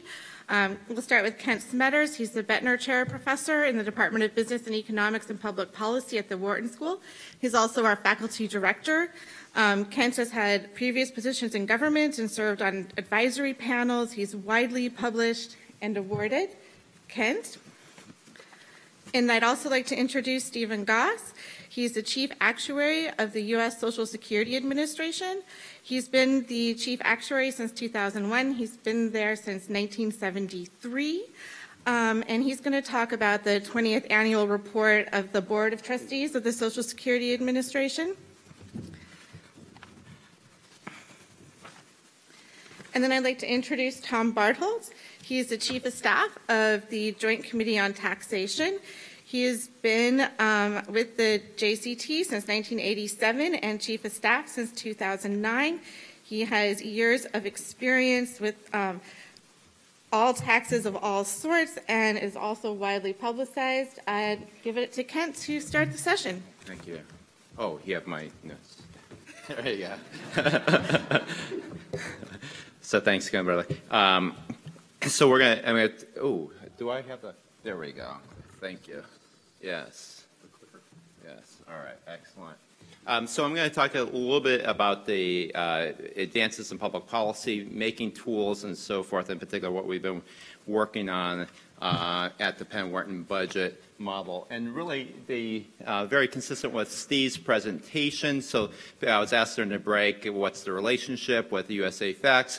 In particular, we have a very shared database layer. USAFacts is about history coming up to present day, and we're about projecting forward. But it really is the same core mission, is really to move from ideology to a much more rational discussion. We're about analysis. We're not about, we don't advocate, we don't recommend legislation or anything like that. Whether we really bring it as an institution, as an academic organization, what we really bring is some deep theoretical modeling, data analytics, but also the software development process, which is very integral to what we do. And I want to point out, even though we produce a lot of numbers that the official scorekeepers and government people with me today produce, we have great respect for the scorekeepers, as Steve also pointed out. Very tough job, and it is incredibly important, I think, to maintain their independence versus approaching other countries where it's heavily politicized. And my first job after my PhD was with CBO. Great memories. JCT right up the stairs. Great memories. And the official scorekeepers have a lot of institutional knowledge as well. One of my own motivations, and it is very similar to what Steve was also talking about, is where we're headed as a nation. In particular, it's a nonpartisan issue to say the debt projections is increasing dramatically. In particular, we're going to hit 100% of GDP in terms of the debt held by the public by the mid-2020s, and it has a really big impact on the analysis. So this graph shows is what is the impact of debt on GDP. And this is not about policy change. This is just the path that we're currently on. And that is, if the blue line is sometimes called a standard static analysis, in this case looking at GNP, when we think about debt and international ownership of some of that debt, GNP is probably a little bit better metric. And what we can show here is just on the current policy path, that if in fact we allow for now debt effects, that is what sometimes called dynamic effects. It includes the Tax Cuts and Jobs Act. That is that more yellow line. Debt has a tremendous impact, and in fact, over time, we'll lose almost 20% of GDP just from the increase in debt under current law. And it's simply because debt competes with household saving and international capital flows, and it has a crowd-out effect on capital formation. Now, a lot of times people cherry pick evidence. They say, hey, Japan has carried high debt. Why can't we? Well, Japan also has a household saving rate 10 times that of the United States. As a national saving rate, it's actually quite high in Japan. But the empirical evidence is very clear. Debt has very, very large nonlinear effects, and you don't see a big effects when it's a small amount of debt, but it's big effects over time. And this is where a lot of conventional models that have been used in Washington developed, over the decades, very easy to run, often easy to run on an Excel spreadsheet, things like that, but they're not picking up a lot of these nonlinear debt effects. I'll give you an example. There's obviously, you've heard of a universal basic income, been in the news, Hollywood actors making it very popular, where it hasn't caught on so much with economists, but it's been very much in the news. And the idea is that every family would get, basic income regardless of their income, and one organization using a fairly standard Keynesian model suggested that a universal basic income of $6,000 for every man, woman, and child would actually increase GDP through this purchasing power effect that is common in Keynesian models. When we did this exact same analysis, we found just the opposite effect. Instead of GDP going up in a decade by 7%, it went down by a little more than 7%, simply because these big debt effects. And the debt effects tend to be very nonlinear in the sense that when, in fact, you have a lot of debt to begin with, adding more debt is even more impactful in the economy in terms of reducing GDP. And by the way, this graph here, that's the good news. The good news is this graph, because we actually, in some sense, cheat. At some point, the model doesn't solve. So we assume in 2040, the government gets its act together and stabilizes the debt-GDP ratio wherever it happens to be at that point, sometimes known as the closure rule. Heroic assumption, but if we did not do that, the economy would actually collapse. And it's such a big impact. So let's talk a little bit how we apply this to two issues. One's tax and the other one is Social Security. So in the case of tax analysis, this is a partial representation of our platform, is that we start with households, sometimes called a microsim, sometimes called static scoring. So these households are hundreds of thousands of different types of households by all sorts of different characteristics. They grow up, they get married, maybe divorce, they get education, college, have kids, educate their kids, retire, and so forth. And this interacts with a tax module. It's very integrated with it, and it feeds directly into this dynamic model. And the model that we're using, what's called the overlapping generations model, is really the workhorse model of modern public economics. And it really is the model that I believe, because of its forward-looking aspect, that is more realistic and much more consistent with the empirical evidence by both the IMF, Reinhardt and Rogoff, and so forth, that large amounts of debts can have very big nonlinear effects over time. And I'm very happy that JCT uses the OLG model as one of their core models as well. And we continue to push the OLG model to really make sure that we can add a lot of more details. And by the way, on our website, you can go to our website, and under the simulations tab, in fact, there will be tablets in the atrium during lunch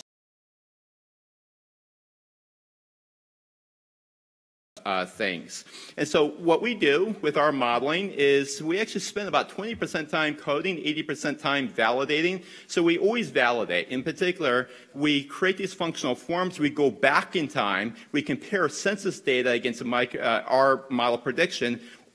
We first do that before we project forward. So in this case is education. You can see the actual data with the microsim would have predicted, how it matches up, and then the microsim goes off into the future with disability. We do this across dozens of different tests. These are just some examples of family composition as well. That matters a lot as you move into the future. Wage income deciles for inequality, even marriage rates, and many other variables. The Tax Cuts and Jobs Act is, of course, as you know, broken into several components. One is the individual side, and certainly the new rate structure, the pass-through provisions really were costly aspects, and some of the pass-through deductions were not always well understood by kind of the media. We want to talk a little bit about that. And in this table, we compare our numbers with the Joint Committee on Taxation numbers, who are the official scorekeepers, both over the next 10 years as well as going over a longer time period. Since we match our census data to IRS data, we're able, we always want to give a longer term aspect as well. And in particular, these slides will be online if you want to look at them, but they're also in a lot of our briefs that we've posted. The individual side has lots of different components. I won't go through in a lot of detail. The corporate side, obviously everybody's familiar with the rate change from 35% to 21%. I emphasize that the treatment of investment here as well. It seems like a very small loss of revenue, and we'll come back to that in this a little bit. In the old days, that used to be a really costly item. Why is it so cheap here by both of our measures, where we differ about $100 billion on it, but still, sometimes that's often $1 trillion or more. And then you have some offsets going the opposite direction, like amortization and so forth. And the international system would take too long to talk about moving to territorial. In the aggregate, our numbers are, in fact, about $500 billion more in lost revenue than the Joint Committee on Taxation. Some of this was about $100 billion or so is from various income shifting and reclassification, which they also take into account. And in particular, they are the Tax Act, because of its expiring provisions and other incentives, really has the incentive for you to shift the years where your income officially gets reported, but also the type of income.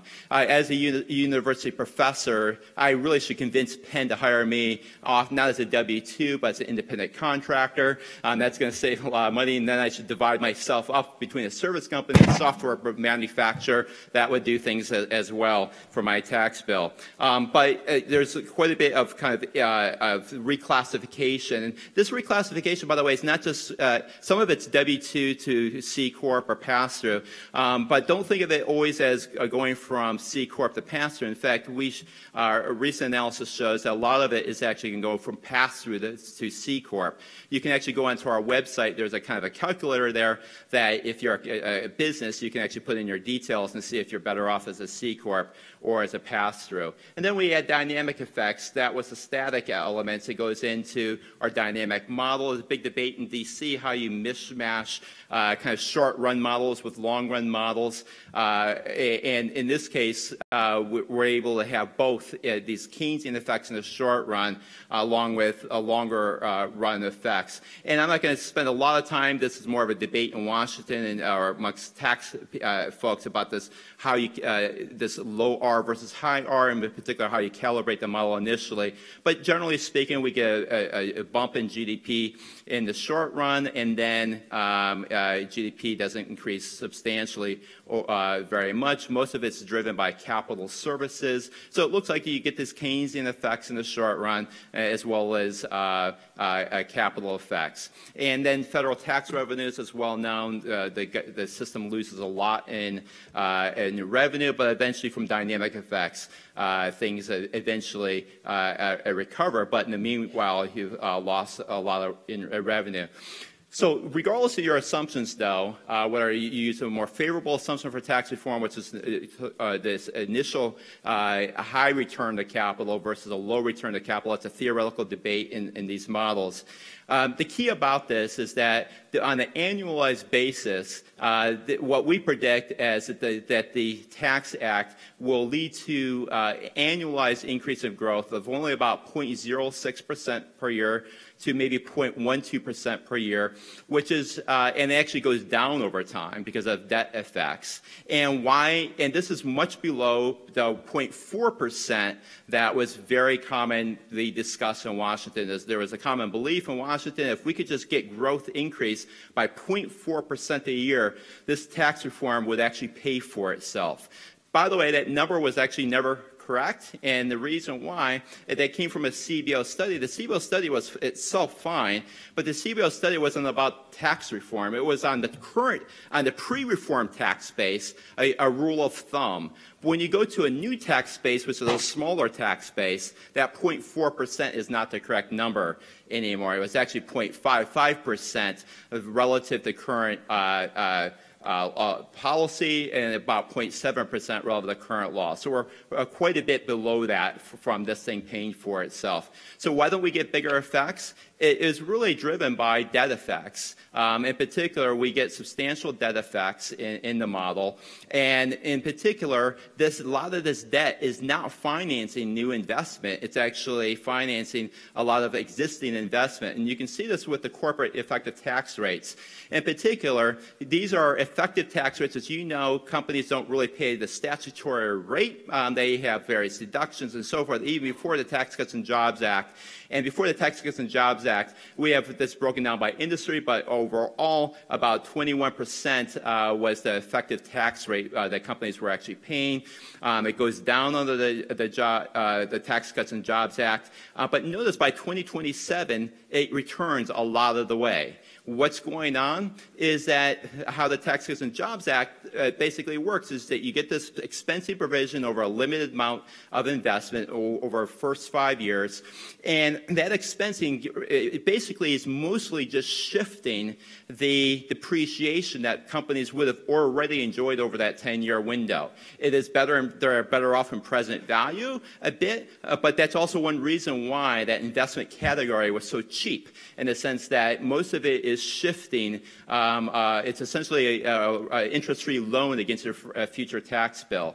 And so it really is not focused a lot on kind of new investment. Let me talk a little bit, fewer minutes on Social Security, because this platform is really about lots of different analysis. On Social Security that Steve will also discuss on is,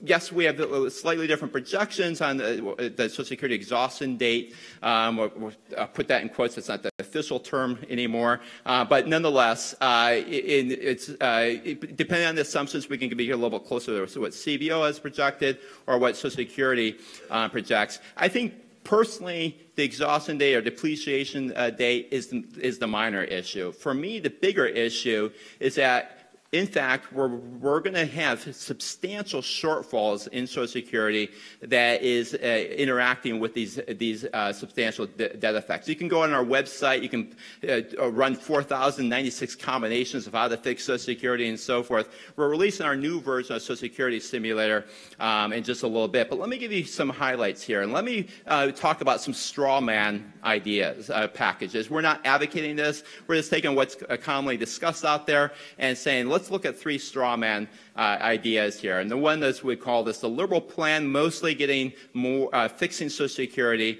through increases in tax revenue. That would be a payroll tax increase, as well as what's called the donut hole. The idea is that you in fact have a current earnings cap, and so you can apply this new tax up to the earnings cap. But then the idea is you have this donut hole where beyond that earnings cap, you're not taxed. But then after you make enough money, you're taxed again at another rate. And that donut hole is the area in between that you're not taxed. And so suppose you have the donut hole of $500,000, and that's not indexed to inflation. So eventually what's going to happen, that donut hole will shrink over time, and so the payroll tax will in fact be levied over a larger and larger wage base. And we won't give you any credit for paying this tax above the donut hole. The conservative idea is more of let's increase the retirement age, let's fiddle with the inflation adjustment, let's cut benefits on a progressive basis, and then the balance is a combination of the two. Two of the more liberal ones, a payroll tax increase, as well as a smaller donut hole application, a progressive benefit cut from the more conservative plan. And again, we're not advocating. These are obviously extremely simple. They're purposely strawman, but I'm trying to make a bigger point here. And that is all three of these would, in fact, quote unquote, save the trust fund. And in particular, here is the blue line is the projection of the trust fund of the current law, or we call current policy. I'll come back to that in a second. And the dotted lines are for the conservative, liberal, and balanced. Now, they save the trust fund in very different ways. The liberal one gets money immediately, but then tracks the kind of the current policy income surplus. So the income surplus, this is how much money that you, in fact, are paying out versus how much money you're taking in taxes. And in fact, it's actually just realized that should have been taxes less benefits. My bad. But anyways, it's taxes less benefits, not benefits less taxes. But in any case, the income surplus line is the blue line. It's going way down over time. These are in constant year dollars, 2016 dollars. We're going to have a $300 billion shortfall when this trust fund exhausts. That is going to increase to over $1 trillion a year in current dollars if nothing is done. And so these different plans will attack it differently. The more conservative approach is because it relies a lot on the retirement age increasing slowly over time. It's going to wear in much slower and so forth. And the balanced approach. But the key about it, if you look at those approaches relative to GDP, they all have, yes, no question, the conservative one is going to have a bigger impact, a bigger positive impact on GDP. And that's simply because when you take away some benefits, people are forced to save. That's going to lead to more capital accumulation and so forth. But even the liberal and the balanced ones, the impact on GDP is not substantially negative. And in particular, it's in the case of the balance, it's still actually a little bit higher GDP under the balance than it is under the current law. What is going on, and this will be my last slide here, it really is what do we really mean, well, I should say relative to current policy. What do we really mean? What's the benchmark? So there's two ways of thinking about Social Security. The one is current law. Current law would basically, one interpretation of that would be, hey, you know what? Trust fund runs out of money. We have 75%, of revenue coming in that can pay revenue that comes in that can pay about 75% worth of benefits. And so at that point, we just slash benefits by a quarter or more, including on your 9-year-old grandmother, and that's just kind of tough. And by definition, therefore, there is in fact no problem. And the reason why there's no problem is because you're just going to slash benefits to meet the resources that you have. I think, so therefore, anything that you do to basically save the trust fund of new taxes would be negative relative to that, simply because there's nothing going to be more positive on the economy than forcing people to save more themselves. But at the same time, that's probably very implausible. We're really not going to slash benefits relative on a 90-year-old person.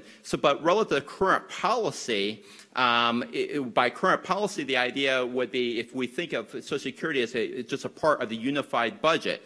And that is, in fact, it's not technically true. It's technically off budget, but we all, think about the unified surplus measure or the deficit. That's the CBO measure that everybody focuses on. But if we think of it now as part of the entire budget, interestingly, that even the balance plan that has tax increases is actually going to be more positive on GDP than current policy, because the current policy in that case basically means when you have these shortfalls, they become debt.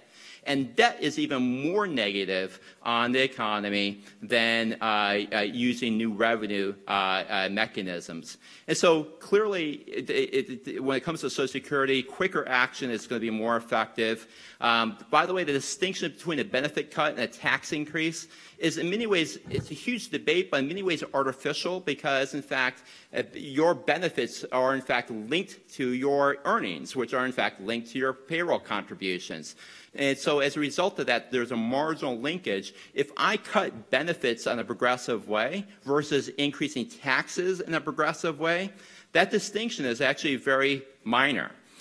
Both are in fact in a increasing taxes or in a net lifetime sense having the same resource impact, or you could design it to have the same resource impact on higher income people. And so as a result of that, I think what we really need is holistic modeling like this that allows for the impact on GDP and as well as distributional effects that we haven't reported here, but that it really does recognize that sometimes labels really don't matter very much.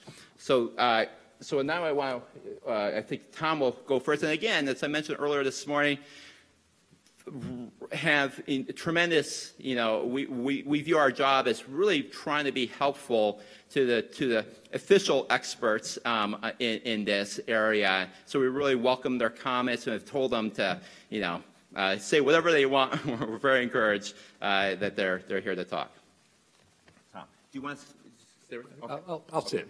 Well, thank you, Kent, and thank you for the opportunity to speak to everyone today.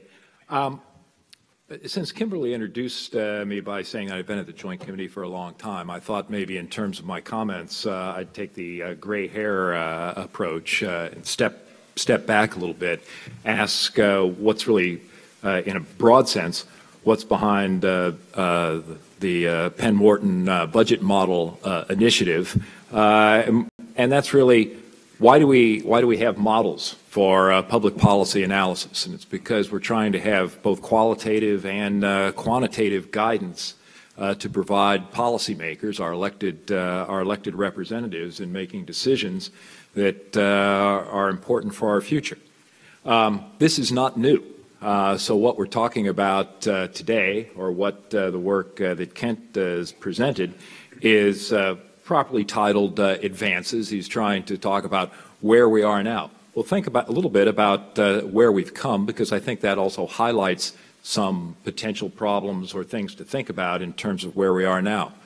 I won't go back to the founding of the Republic, but if we go back to the Kennedy round of tax cuts, for those of you that are old enough, or those of you that have read some history, you'll know that they were, to a large degree, based on what we now consider fairly simple, but some simple economic modeling. You can read the Council of Economic Advisors report with some projections of what would happen to income and federal revenues if taxes were cut, notwithstanding a short-run change in the deficit. Similarly, economic modeling was important in terms of motivating the policy choice that led to the income tax surtax of 1968 and 1969. But as if you step forward into the next decade, you find out that our knowledge, our modeling is always a little bit imperfect. We find out that there are a lot of things we don't know. So think of the twin energy shocks in the 1970s. And what did economic modeling have to tell us at the time about that? Not much. In fact, still trying to figure out a lot about what went on in the 1970s and why, what created stagflation. So I think when we think about the model, when we think about modeling, what modeling can tell us, it's important to think through the models and to remember that our knowledge is imperfect. Kent mentioned what many see as the anomaly of Japan and the deficits in Japan, noted that Japan has very high saving rates, so the net saving rate in Japan is in fact quite high. But notwithstanding, I think, the evidence that Kent cited, we don't have perfect knowledge about the effects of deficits on the economy, in particular the timing or magnitude. And so when Kent just described that, he said, well, if I don't do this, the economy will collapse. He was saying the economy of the Penn Wharton model will collapse. He can't tell you that, what was the end year, was it 2040? He can't tell you that in 2040, under current policy, that the U.S. economy will collapse. Well, how have policymakers really evolved in terms of analysis as well? As I noted, it was important in the 1960s. Trying to figure out what to do was important in the 1970s. With increasing deficits in the 1980s, you saw a lot of emphasis put on projections of what was going to happen to the federal deficit. I think in terms of budget scorekeeping, it put a lot of pressure on scorekeeping and on estimates. Also put a lot of pressure on policymakers of how do they beat the model? If they know what the model is, maybe they can have a policy that's consistent with the model, so consistent with the rules that we set, that they establish, but also achieves a policy goal that they find advantageous for a number of other reasons. Started off with many 5-year policy horizons, but members thought that 5 years was somewhat inadequate, so we've moved now to a 10-year planning horizon. We look at that in terms of cash flow. The deficits that Kent's measuring are all measured on a cash flow basis. Of course, we know economically there are a number of people that model out lifetime deficits, generational accounting, a number of different ways to look at this. But the federal government kind of operates on this cash flow basis. So we've moved from 5 years to looking at 10 years. Social Security Administration, for a number of good reasons, looks at a longer horizon. In the last round of discussion of budget resolution, a number of members of Congress contemplated moving to a 20-year budget planning horizon. Putting longer horizons on our modeling puts greater uncertainty on the outcomes. We probably feel a lot better about knowing how the population will change over the next 2-3 years than we do over the next 20 years. And in terms of just people filing returns, the number of people out there is an important factor in terms of defining our tax base. Something else that you've seen arise over the past now 3 decades with the importance of thinking about the cash flow deficit, about the modeling, about the scorekeeping, is you've seen the rise of a lot of other organizations willing to offer quantitative economic analysis. You've seen in the Washington, D.C., inside the Beltway group, you've seen accounting firms establish their own independent modeling. They often use this to talk to members about policy proposals. Coalitions advocate broad reforms, are often employing now outside modelers. See, think tanks have created their own broad models, some to think about American Enterprise Institute, the Tax Foundation, the Tax Policy Center. Penn Wharton budget model would be another example. More analysis, taking different approaches, thinking through that. I think we have to think, professionally. That's all good to think about how did Group A approach it, how did Group B approach it, because knowledge is not perfect. Everything is not known. But also something else that comes that we found on our staff that we found with increased modeling, increased ideas. The positive aspect of it is, from a policymaker's perspective, there's often a lot more noise. Each model, to the extent that it's different, if there's a different outcome, well, they want to know which one's right. Why is Kent's better or worse than the tax foundations? Or why is the Tax Policy Center's better or worse than the American Enterprise Institute? So with more models, and I'll call it more noise, and I don't mean that pejoratively. Maybe in a few cases I do, but not as a uniform statement. Comes in increasing pressure for what's behind the models. A real popular buzzword for us is transparency. So there's pressure to spend more time explaining where the results come from. What's underlying the model? What are the assumptions? What's the data? If you go flip back, and I won't really take any time on it, if you flip back to the charts that Kent presented, he presented some differences. He had a comment at the one. Well, he found that his total was much closer to CBO's recent projections than what he was representing as the Joint Committee's projections.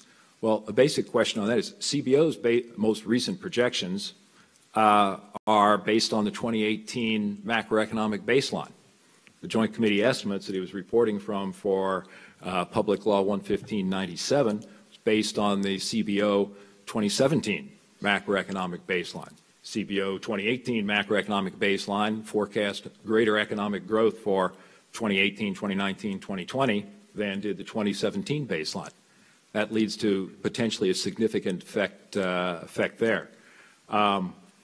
So we don't know what the baseline is. That we've found in a number of discussions tends to confuse the policy makers, and I don't mean confused in that they can't figure that out, but they'll sometimes be talking past each other, so it makes it hard to center in on what the real sometimes what the real issue is. And so I guess since I'm down to 8 seconds, I want to emphasize that in working through the analysis that the Penn Wharton model can offer, it's important to think about what's behind it and how to explain it, because for the policy decision process, be it the qualitative aspect of it or the quantitative aspect, the policymakers increasingly want to know where it's coming from and why, and they want to understand it because they want to think of what's the ramification, and if I modify my option sum, why is that result differently? What's going to drive that result? But with that, I'll turn the time back. Okay. Excellent. Thanks. Great. Thank you, Kent. Thank you, Tom. Steve Ballmer starting out. Great setup for discussion. I guess I'd like to suggest, first of all, the work that we do in our office at Social Security Administration, Office of the Actuary. We make, as Tom and Kent have both mentioned, we make projections out for 75 years, sometimes even further, on what the actuarial financial status of the Social Security trust funds will be. And in order to do that, we have to make projections of the entire U.S. population, all the aspects that Tom was mentioning, the U.S. economy, and everything that deals more directly with Social Security. And I guess what I'd want to suggest is what we really specifically do is in some sense broader and in some sense narrower than what's been discussed so far. I think both Kent and Tom are talking a little bit more about the revenue tax side, and we of course look much more kind of balance between the two as we need to in order to see how the two of them are working out. We're narrower on the other hand because we do not look as broadly to the total federal budget and we look more at really just the operations of Social Security. That said, one of the other distinctions is that we're in a pure budget model that I know Tom is working on every day, and Kent also. You have to worry about every single thing, not only in the economy, which we all worry about, but also all aspects of federal changes, federal interventions that might occur. We look a little bit past that in our projections. We basically look towards the future of the economic growth as being a little bit like what Kent was saying past 2040, that things will work their way out, that things can go off the rails only so much. Things will happen. We don't explicitly try to indicate what will happen for the overall federal budget in order to keep it in order, because as has been cited sometimes in the past, if budget deficits were to rise to the extent that some have projected, interest rates could possibly rise to a point where that would cause the budget deficits to rise even more, and pretty soon you get a death spiral, and it just doesn't work. So at some point you have to assume that things will sort of work out, and we do that basically. Now that said, with respect to tax changes and tax implications, this is where we spend a lot of time with our friend Tom. He gets probably more emails from us than he would want to say, because when we do have specific things of tax legislation that would have an effect on the overall tax base, the economy, and also specific tax revenues coming to the Social Security trust funds, we do talk to Tom and people at Office of Tax Analysis at Treasury. Speaking of which, I do have to sort of give a sort of a mea culpa here. Earlier, Kent asked for us to be hard on his model and everything, so I have to do full disclosure. I did spend 4 years' time at Penn in an earlier life. But that doesn't mean that I would be any less harsh on Kent, because we've also done time together when he was at Treasury some time back and had some great discussions. Sometimes in disagreements comes out the best learning. And it was really, really wonderful. So let me jump into a couple of little slides here. I won't spend a lot of time on these. The legislative mandate for our trustees for the Social Security Administration and for Medicare, for that matter, to do these longer-term projections really is in the law. We've got to do we've got to say what we think over the next 5 years, as Tom was saying. This is because this legislation goes back a while. We've gone pretty much to 10 years and more recent focus. But also we have to look at the actual status of the programs, which has to go out a lot further because we want to be able to show Congress what is expected to happen over basically the course of the remaining lifetime of our youngest participants, a 20-year-old in the workforce. So we've got to run out something like 75 years to give you an idea. Just a real quick thing, in our most recent trustees report that came out just earlier this month, a couple of things happened. We changed our economic projections a little bit more conservative than before based on the not very good labor productivity growth that we've had in recent years. But I would cite, however, that our projections for economic growth over the next 10 years and even beyond are more optimistic than CBO, but less optimistic than the president's budget. So we figure we're in a pretty good place here. We're sort of, we have them on either side of us. The other really big thing is that we've had massive changes in disability applications coming into our programs, not only Social Security, but also into the SSI program. You can see here we do pay attention. Now, Kent, this is one thing where Kent and I would disagree a little bit about the idea of trust fund reserve depletion. The little joke is we're not really sure exactly what a trust fund looks like when it is an exhausted trust fund. But when the reserves in the trust fund become depleted, then we do have an issue, as Kent well described. Then we still have continuing revenue that can pay a portion of what is scheduled in the law for benefits, what the obligation is, but not all of it.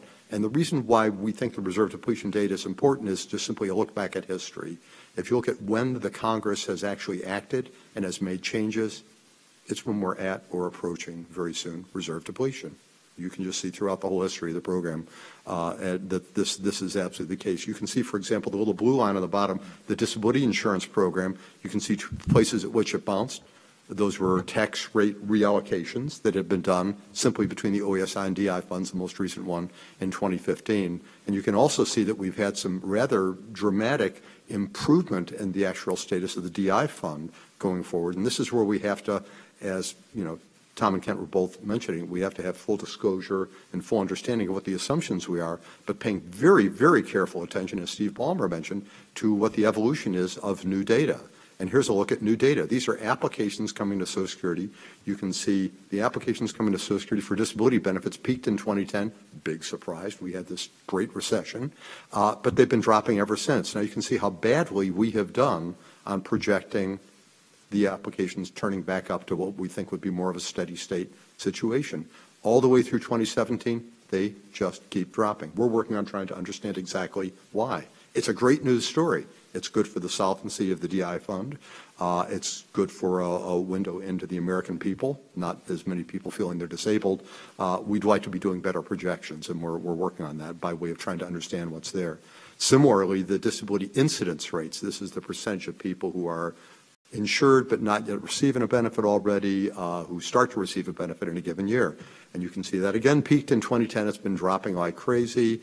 And we're projecting that's going to turn around, as we have been for a while, but these turnarounds have simply not been happening. Again, good news, speaking more to the uncertainty, not just in the very long term, but even in the near term. And this all actually shows you relative to the black line back in our 2008 trustees report, which is the last year we had projections. And Kent, you might even been with us then. I'm trying to remember. This is before anybody knew there was a recession right on the horizon, the assumptions we had, and you can see our steady growth in the number of disabled worker beneficiaries. We thought it'd just be rising, just following the population, the aging of the population. As it turned out, the recession on the red line, you can see to the left of today's history, we had a big bump in the recession. No surprise in that. But you can see the extent to which we have given that back in terms of the number of people receiving benefits.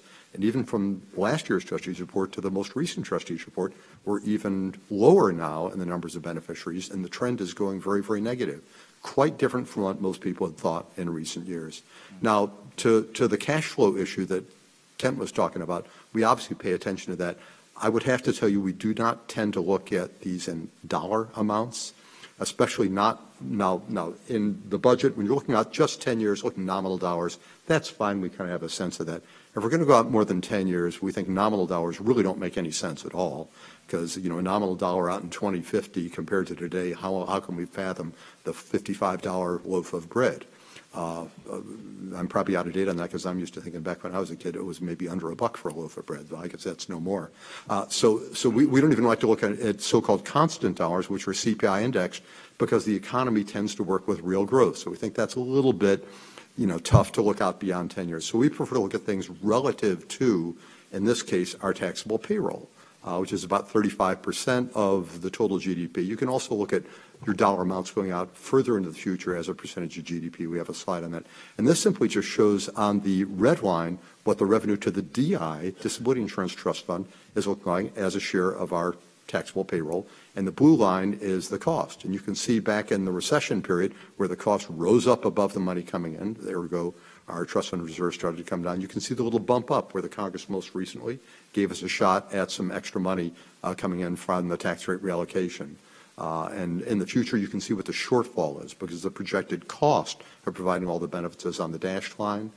But the dark blue line is what we will actually be able to pay. And here's the interesting thing about the DI Trust Fund, why we have had such rather dramatic multiple-year extensions in our projected year of reserve depletion. And that's because we're at a point now where even if we reach the point in 2032 where we project reserve depletion, we're still going to have 96 cents coming in revenue for every dollar of projected benefits. What that means is that you don't have to have much of a change in the amount of revenue you have in the trust fund around 2032 to give you a couple more years.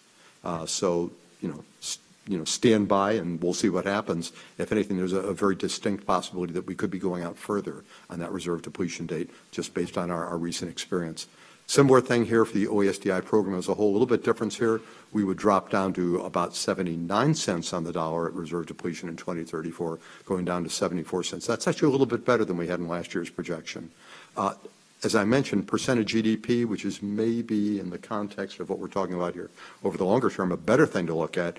And you can see Social Security used to be, about 4.3, 4.5% of GDP was the cost over the last 20, 30 years prior to the recession and prior to demographic changes, which are really the big driver here.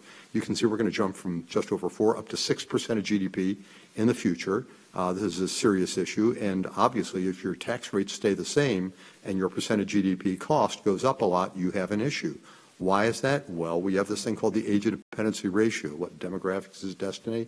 You can see in the black line, this is simply the ratio of the number of people 65 and older in our population as a percentage of what we used to think of as working age, 20 to 64 population. And you can see that that's going to go up like crazy. Why? Because the boomers are, ever since 2008, moving into retirement age, no surprise. We knew that would be happening. But what has also happened is because of low birth rates after the boomers, which is why we call them boomers, because after them came lower birth rates, we're going to have lower birth rate generations filling the labor force, and we already do, which is going to cause this ratio to go up. Just to get a better feel for that, you can see the other two lines below. Those are what if, at the end of the baby boom generation, we'd stayed at either 3.3 births per woman, which is what we'd average from 1946 to 65, or if we'd even just been at 3 births per woman, which is sort of a much more longer-term past average, you can see this age dependency ratio would not have been going up like we're projecting now, and therefore the cost as percentage of payroll, cost as percentage of GDP would not be going up. It would be very, very similar.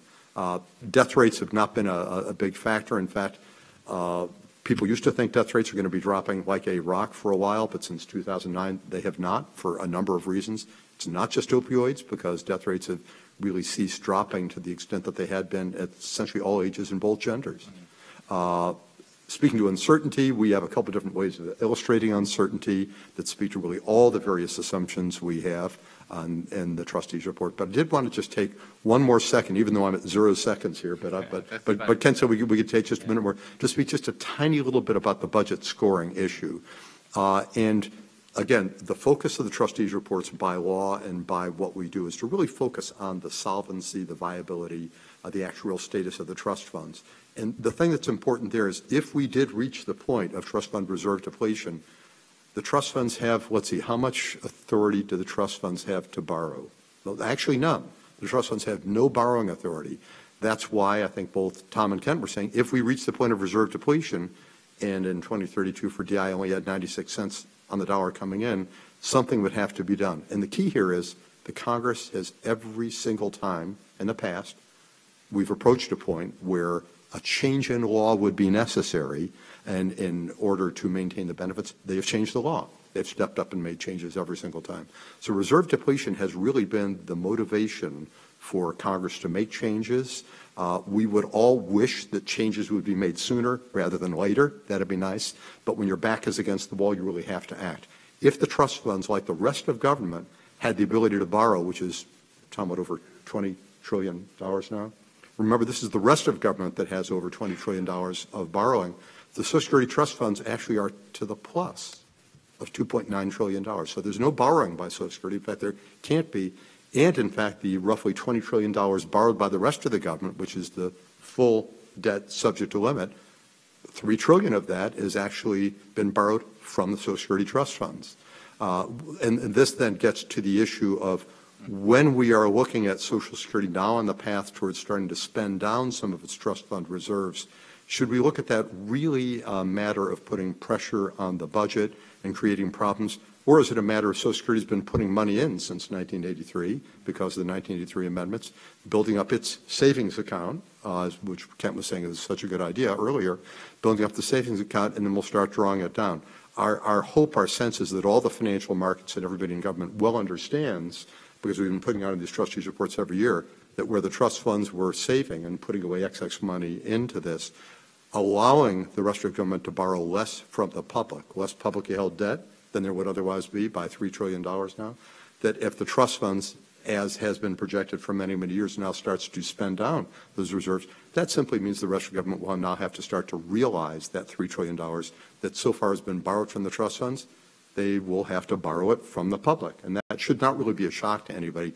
We would like to hope that this would not be a shock to the financial markets or to anybody else in their expectations for GDP in the future, because this is information that's all well known. So that's the one thing that I just wanted to sort of mention about the budget scoring issue. The budget scoring convention, I think we're all familiar with this. It's not just CBO, OMB, and everybody else, is to in effect presume that the trust fund programs, Social Security and Medicare, if they reach a point where they deplete the reserves, there's this implicit assumption that a law will suddenly come forth that will allow all the benefits to still be paid, and the money will come, well, I guess it'll just come out of the general fund of the Treasury, requiring a lot more borrowing from the public. And I mean, that's fine if you want to make that assumption. All I would just suggest is if you're going to put that forth as a budget scoring convention, be really straight about it and indicate it, and don't just show the rising debt without sort of illustrating that. And one little illustration of that is this thing here that we had based on some 2017 CBO projections. We just put the little green and purple lines in here of what the debt would be projected based on CBO's 2017 baseline if you did not assume that the shortfalls for Social Security and Medicare would be made up by money that is not allowable under law and has no precedent under any law to be able to be provided. And I'm really tickled that Kent's going to be doing longer-term projections out here, all the way out to at least 75 years, we hope. Great. That'll allow us to sort of look at this kind of distinction. We'll hope that Kent will similarly look at this distinction going into the future. The last thing I just want to say is we have a whole bunch of, would love to have the time to talk about ways of changing Social Security. Kent touched nicely on that. But we have a whole bunch of stuff up on our webpage where we do have full disclosure of all the assumptions, all the methods, and everything else. So I wish Steve Ballmer were here still so we could say, Steve, here's another source of data to look at. Yeah. No, that's fantastic. Why don't we, if you have questions, and thanks for both those comments. If you want, okay, you have some there. And I think we probably have about 10 minutes or so. Yeah. Yeah, go ahead. So yeah, please submit some more questions on cards, or if you feel comfortable speaking publicly, you can head up to the mic as well. I'm going to start off with maybe one that all three of you can talk about. So Kent was saying that Penn Wharton budget model is a cutting edge model. What do you think about what makes a model cutting edge or can differentiate models from one to the other? And also, why exactly is the closure rule necessary? And is there types of models where you don't need that kind of assumption? Yeah. Yeah, I'll go quite quickly, and I completely agree with Tom's point in that it's such a crowded space, especially on the tax side. Trying to understand differences in models. All of our documentation is also online. And if anything, it's probably overwhelming, and that is an issue as well. So the way we can think about the Penn Wharton budget model, why we did it, is because we were really trying to do a couple of things. The first one is to have, if we take tax as an example, a fully integrated tax platform that is, in fact, integrated not with just tax by itself, because lots of the models that were out there really simplify a lot on the tax side. I mean, it's not JCT, but a lot of the other, what you mentioned, other models really simplified a lot of that. But then have that interact with the actual census level data. And so, in fact, even though economists spend so much time talking about dynamics and how important dynamics are, in fact, microsimulation and the static stuff is still crucial. And really getting that right, because that ultimately feeds into the dynamic model. The dynamic model itself, what is more cutting edge about it is this the fact that it's this overlapping generations model that incorporates all sorts of uncertainty and other very rich details that existing models, which are much more calibrated to unrelated previous policies, are not going to pick up. So it's going to pick up the fact that it matters. The United States is on a very unique path. We haven't been on this hugely exploding debt path in the same way in the past. And so previous policies are often very different in terms of how they change marginal tax rates, but it's also a very different world back then. And then finally, we completely agree with Steve and Tom as well, the importance of fleshing out sensitivity analysis, really fleshing out the assumptions. And so you can go on our website, for example, and play with different assumptions and actually see what those differences are. I think that's incredibly important because ultimately at the end of the day, you want arguments not over ideology, you want arguments over assumptions. And if we can actually get arguments over assumptions and have a really clear understanding of what are the differences in these models and the differences in assumptions, that's an informed debate. Some people can have, what economists call elasticities, very different views on that. That's fine. You can dial that differently in our model. If you're liberal, you could do one thing, conservative another thing. But at least now we're having a rational debate on assumptions and not over, and modeling details and not over ideology. And I'll ask a follow-up question. Could I just please. comment also? Yeah. I just want to say that, from our point of view, we welcome Penn Wharton coming in. I think it was back about 2004, CBO started doing long-range modeling. I think from our point of view, the more people who are in the game, the better. We have more people to talk to, more people to compare assumptions with, to discuss, debate about what would make sense. And I think our projections obviously are a much longer view out there. So one of the things we often talk about, and it's a little bit of a joke in our office, not to put a ruler on recent trends to try to see what the future is. But at this point in time, maybe as much as any, and this perhaps speaks a little bit of what Ken's talking about, is do we have fundamental things going on in our society now? Birth rates have been low, inflation rates are low. There are lots of things going on now, and one of the things that we always struggle with is when we see something for 3, 4, or 5 years, is this just a temporary blip and we're going to go back to what the long-term average has been, or is there something fundamental going on? And for us, that's the most important thing, is to think about what were the conditions of the past that contributed towards that experience, and then what do we all think holistically are going to be the conditions in the future that will possibly result in different assumptions for the future. And that's really what it's all about. Tom, what you do? Go ahead. So a follow-up question about how we pinpoint our elasticities and how we start our projection backward in time. How do we calibrate and make those decisions for, say, labor and savings elasticities? Yeah. So that's also on the website. We have discussion papers. Actually, on the simulators, there's links to resources. Very rich literature on things like labor supply elasticities, savings elasticities. I see some people here, in fact, who contributed to this literature. And so for us, the idea is we don't have to take a stand because ultimately we want people taking debates, debating about these things. And so the idea is we provide the platform. You can actually change the elasticities, to look at different outcomes yourself. It is true. One of the issues is that people say, okay, but you have a baseline setting. That's in some sense, a recommendation. You have a default. How do you come up with those defaults? And there, it does require a subjective decision, and that is based on the literature, kind of a median value. But ultimately, we've had people from both the left and the right say, love your model, but the default setting should be very here or it should be here, and that's fine. That's fine to have those debates, because I think those are actually rational debates that we can go back to the literature. We can actually look at empirical studies to try to have a discussion about. And finally, did you? Actually, just to make a couple comments related to the last two questions. I agree with Kent that the micro-simulation models are really critical in terms of our analysis and what we present to the members.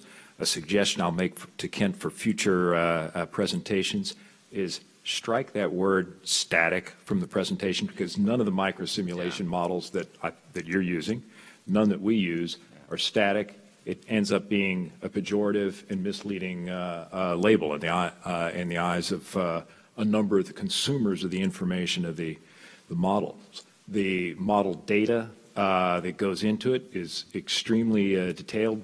And one of the things you didn't highlight in terms of differences between estimates that you had done compared to our estimates, for examples, net operating loss deductions, the changes in Public Law 11597 related to that. Well, I would guess that one of the main reasons for that is because our micro-simulation model for the corporate tax base is a 10-year, actually more than 10-year, panel of every corporation in the United States with more than $50 million in assets. So you name any corporation that you can think of, and it's a data point in our model tracked for over 10 years. So we don't have to think about net operating losses for the steel industry. We can think of individual companies within the steel industry, and they're different. And there's the law change impacts the different companies differently. And moving then to the macro analysis, it's for us, the microeconomic work of our corporate model, our individual model, I like to characterize it as the feedstock for the macro models. It's the source of determining the user cost of capitals, the average marginal tax rates across different income groups, average marginal and average tax rates for our labor supply effects, for our saving effects. And since I didn't bring slides, I did bring a party favor for anybody that wants to carry it to office. We recently produced sort of an overview of the three macroeconomic models and the assumptions that underlie them that we used in our recent analysis and that we continue to develop. It's available on our website, but I'll drop a bundle of hard copies up here for after the session. Could I just, on the idea of the model of the model, I'm sure we'd all agree there's no sort of perfect model. I know our model is a mixture of micro and macro. Sounds like Tom's is too. I think most models are that. And really the key is to try to develop the model given the data that are available that makes best use of those data to make the best possible projections you can. Tom, and we wish we had access to individual income tax records so we could actually have micro model on that. We don't have that. Tom has that, and Office Tax Analysis Treasury has that. But we do have individual records for things like work histories for individuals, and so our micro model is more focused in the areas where we actually have the micro data available. So I think we're all I don't think there's a magic model, one size fits all, but I think that all entities OMB, CBO, and all the entities here are really, as far as I know, making the best possible use. I'm looking forward to seeing more of the progress you make, Kent. So this sort of gets at the same issue. So there's many models. There's 3 models or more, depending on how you count them, sitting at this table. Do certain models have strengths or are better at doing certain estimates? Are there strengths and weaknesses? Is there something good to be found everywhere? Sure. I mean, Well, there are crappy models. There what? There can be crappy models. Yeah. Let me just build on the last point. One of the reasons we have multiple macroeconomic models is U.S. economy is huge. To model it, you have to make simplifying assumptions. And so we have 3 models that make different simplifying assumptions to highlight different aspects of the economy. It's nice when we're looking at a proposed policy change. If they all say about the same thing, then you feel pretty good about that. If they don't say the same thing, then we think a lot about why don't they? What are we highlighting? As a simple case, one of our models has no international sector. It's a closed economy model. That doesn't make it useless, because one of the things it highlights is the observed empirical fact that there are some households that are savers and there are some households that are non-savers. And so if we're looking at proposals that may change pension systems, saving incentives, it's really kind of important to have a look at that reflects the reality of the world, that there are some of you out there in the audience that just spend every dime that comes in and are maybe borrowing constrained. And there's some of you out there, the rest of you out there are sitting potentially on large nest eggs, and you behave differently in response to after-tax returns.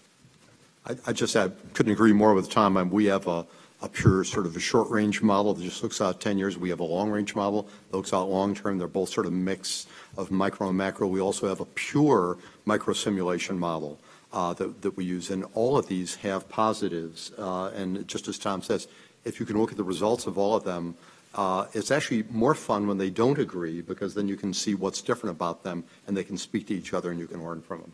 It's not fun when they don't agree and you have an hour to decide what you're going to tell the members of Congress. That's less fun. Different definition. A distinction I would make is, a lot of the models that have been used in D.C., over the decades, in many cases,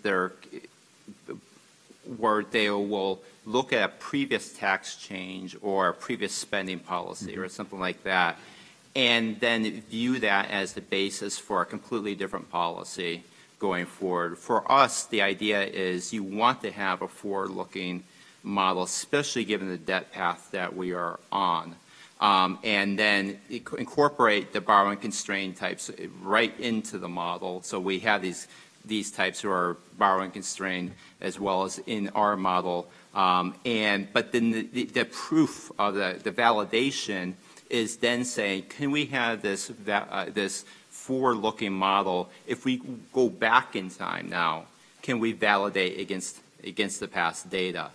Because that's a big difference than saying a tax change that we're doing today that is maybe very unique in history is going to behave the same way as a tax change in the past. And so where a lot of the Keynesian models, for example, don't always pick up the right effects, in my opinion, is because they are not always the forward-looking. They often get debt, for example, wrong. And one of the challenges, of course, is that when you have multiple models, how do you blend the results ultimately?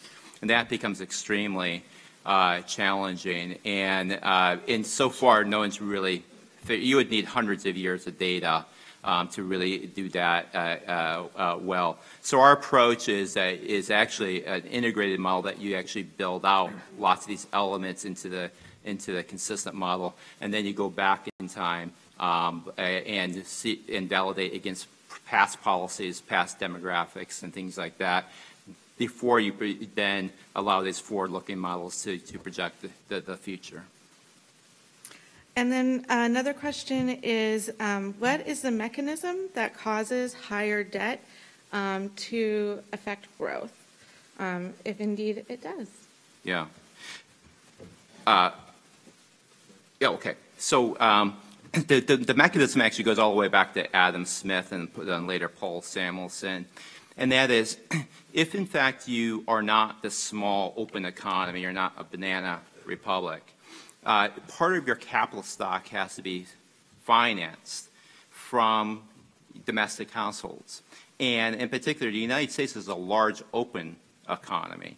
We have 4% of the world's population, but we have almost over 25% of the world's capital. Of listed capital, it's even higher. Of listed debt or traded debt is even much higher.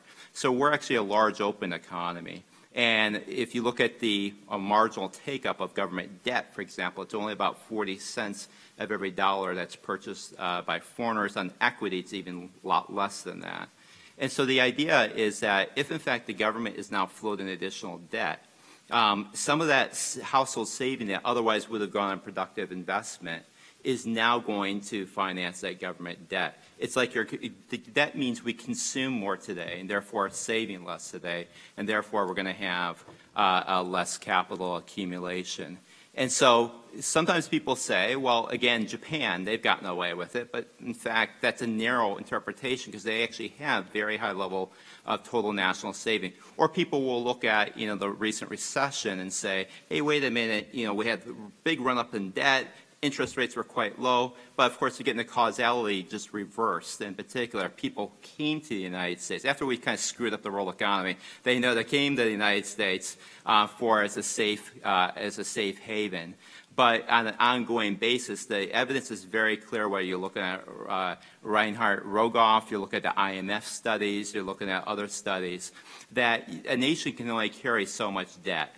And once it hits, 90, 100% of that, especially at the U.S. household level saving, things get bad pretty quickly. And by the way, even Japan had its lost decade. It's not like Japan is doing just thumbs up. I mean, they've had their pressures as well, even with their high national saving rate. And so the debt issue is I think, the issue really facing our economy. It's also another reason why we believe in a comprehensive modeling, not just tax, but the spending side, all of it together. Because, in fact, so much of the labeling doesn't matter. It's in many cases, yes, it can matter politically. I completely agree.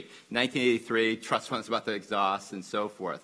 But in terms of the economics, you really want to have a whole comprehensive, you don't want specialized models. You really want a comprehensive framework that recognizes that a pay-as-you-go program is like that. Okay, one more quick question because we are a little over time, so let's do this quickly. Yeah. What is one critical assumption that you make in your model, and how do you handle arriving at the appropriate assumption?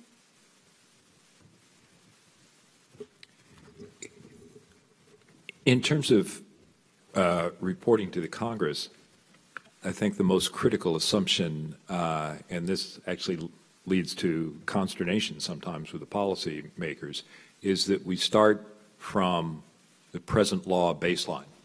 And so that means we are supposed to take as a fundamental assumption that what the law says is what it's going to be, and that people will be responding according to what the law says. Now, that doesn't mean that the people might not have uncertainty about the future, but for example, since the reduction in individual marginal tax rates and the changes in personal exemption, standard deduction, itemized deductions are due to expire, that's a fundamental assumption from which we work in terms of analyzing any future policy change. And I think that's really key in terms of how we arrive at that. That's easy. It's the baseline that's used by the Joint Committee. It's used by the Congressional Budget Office for the purpose of reporting the expenditure side. It has the benefit of putting analysis of different proposals on an equal footing. I would say our most critical assumption depends on whether you're looking at long-term or short-term. If we're looking long term, it's all about demographics. It's about that age distribution. And for that, it's principally what are the birth rates going to be? And also immigration. What is immigration going to be? Those are the two contributors towards people coming in at the younger ages. Death rates, they're pretty steady. They're a much sub-level issue. So in the long term, it's all about the age distribution, which is what are birth rates and immigration going to be. In the shorter term, it's really about the revenue side. It's about in the economy, are there going to be workers? How much money they're making? If you look back when the recession came and everybody was concerned about the disability insurance trust fund taking a big hit, I think it was something like 90+% of the hit on the disability insurance trust fund was from less revenue coming in because we had less workers and less earnings that was resulting in taxes, and less than 10% of it was from more people getting disability benefits. So in the near term, it's all about the economy, workers, and employment. Longer term, it's all about demographics. Yeah. For us, certainly the openness of the economy dominates even elasticity estimates academics have often cared about. Academics have, including myself, have done tons of work assuming revenue neutral changes in tax law, and that is just very far from reality. And so in particular, the openness of the economy actually is much more important than some of the elasticities. Having said that, that's something a user can play with. What we've kind of hard-coded in, coming back to Tom's a very important, is subtle but incredibly important point, is that as modelers should, on one hand, we could say, you know what, this is how Congress is going to behave. They're not really going to do this. And so, but at the same time, that's not our job to play Congress and say this is how they're going to change the law. So the current law assumption is kind of what we're as bean counters and having better, good models and so forth. That's our obligation. At the same time, one of the things that we did with the Tax Cuts and Jobs Act is we said, okay, suppose though that people have the expectations, we will still model it as current law, but people have expectations that some of the provisions that will sunset will in fact be extended. It actually turns out that didn't change things dramatically. That issues dominated everything, but still, that is a valid point, and that is it can certainly have an effect, and that's something that we didn't have as a dial control in our simulations. All right. Well, thank you very much. This was really informative. Everyone, if you can join us for lunch in the atrium. There is some limited seating, and so there's additional seating available in HVC 201 around the corner if that becomes necessary. So come, enjoy your lunch. And the lunch will be great. It's going to be a great conversation on trade. So glad to be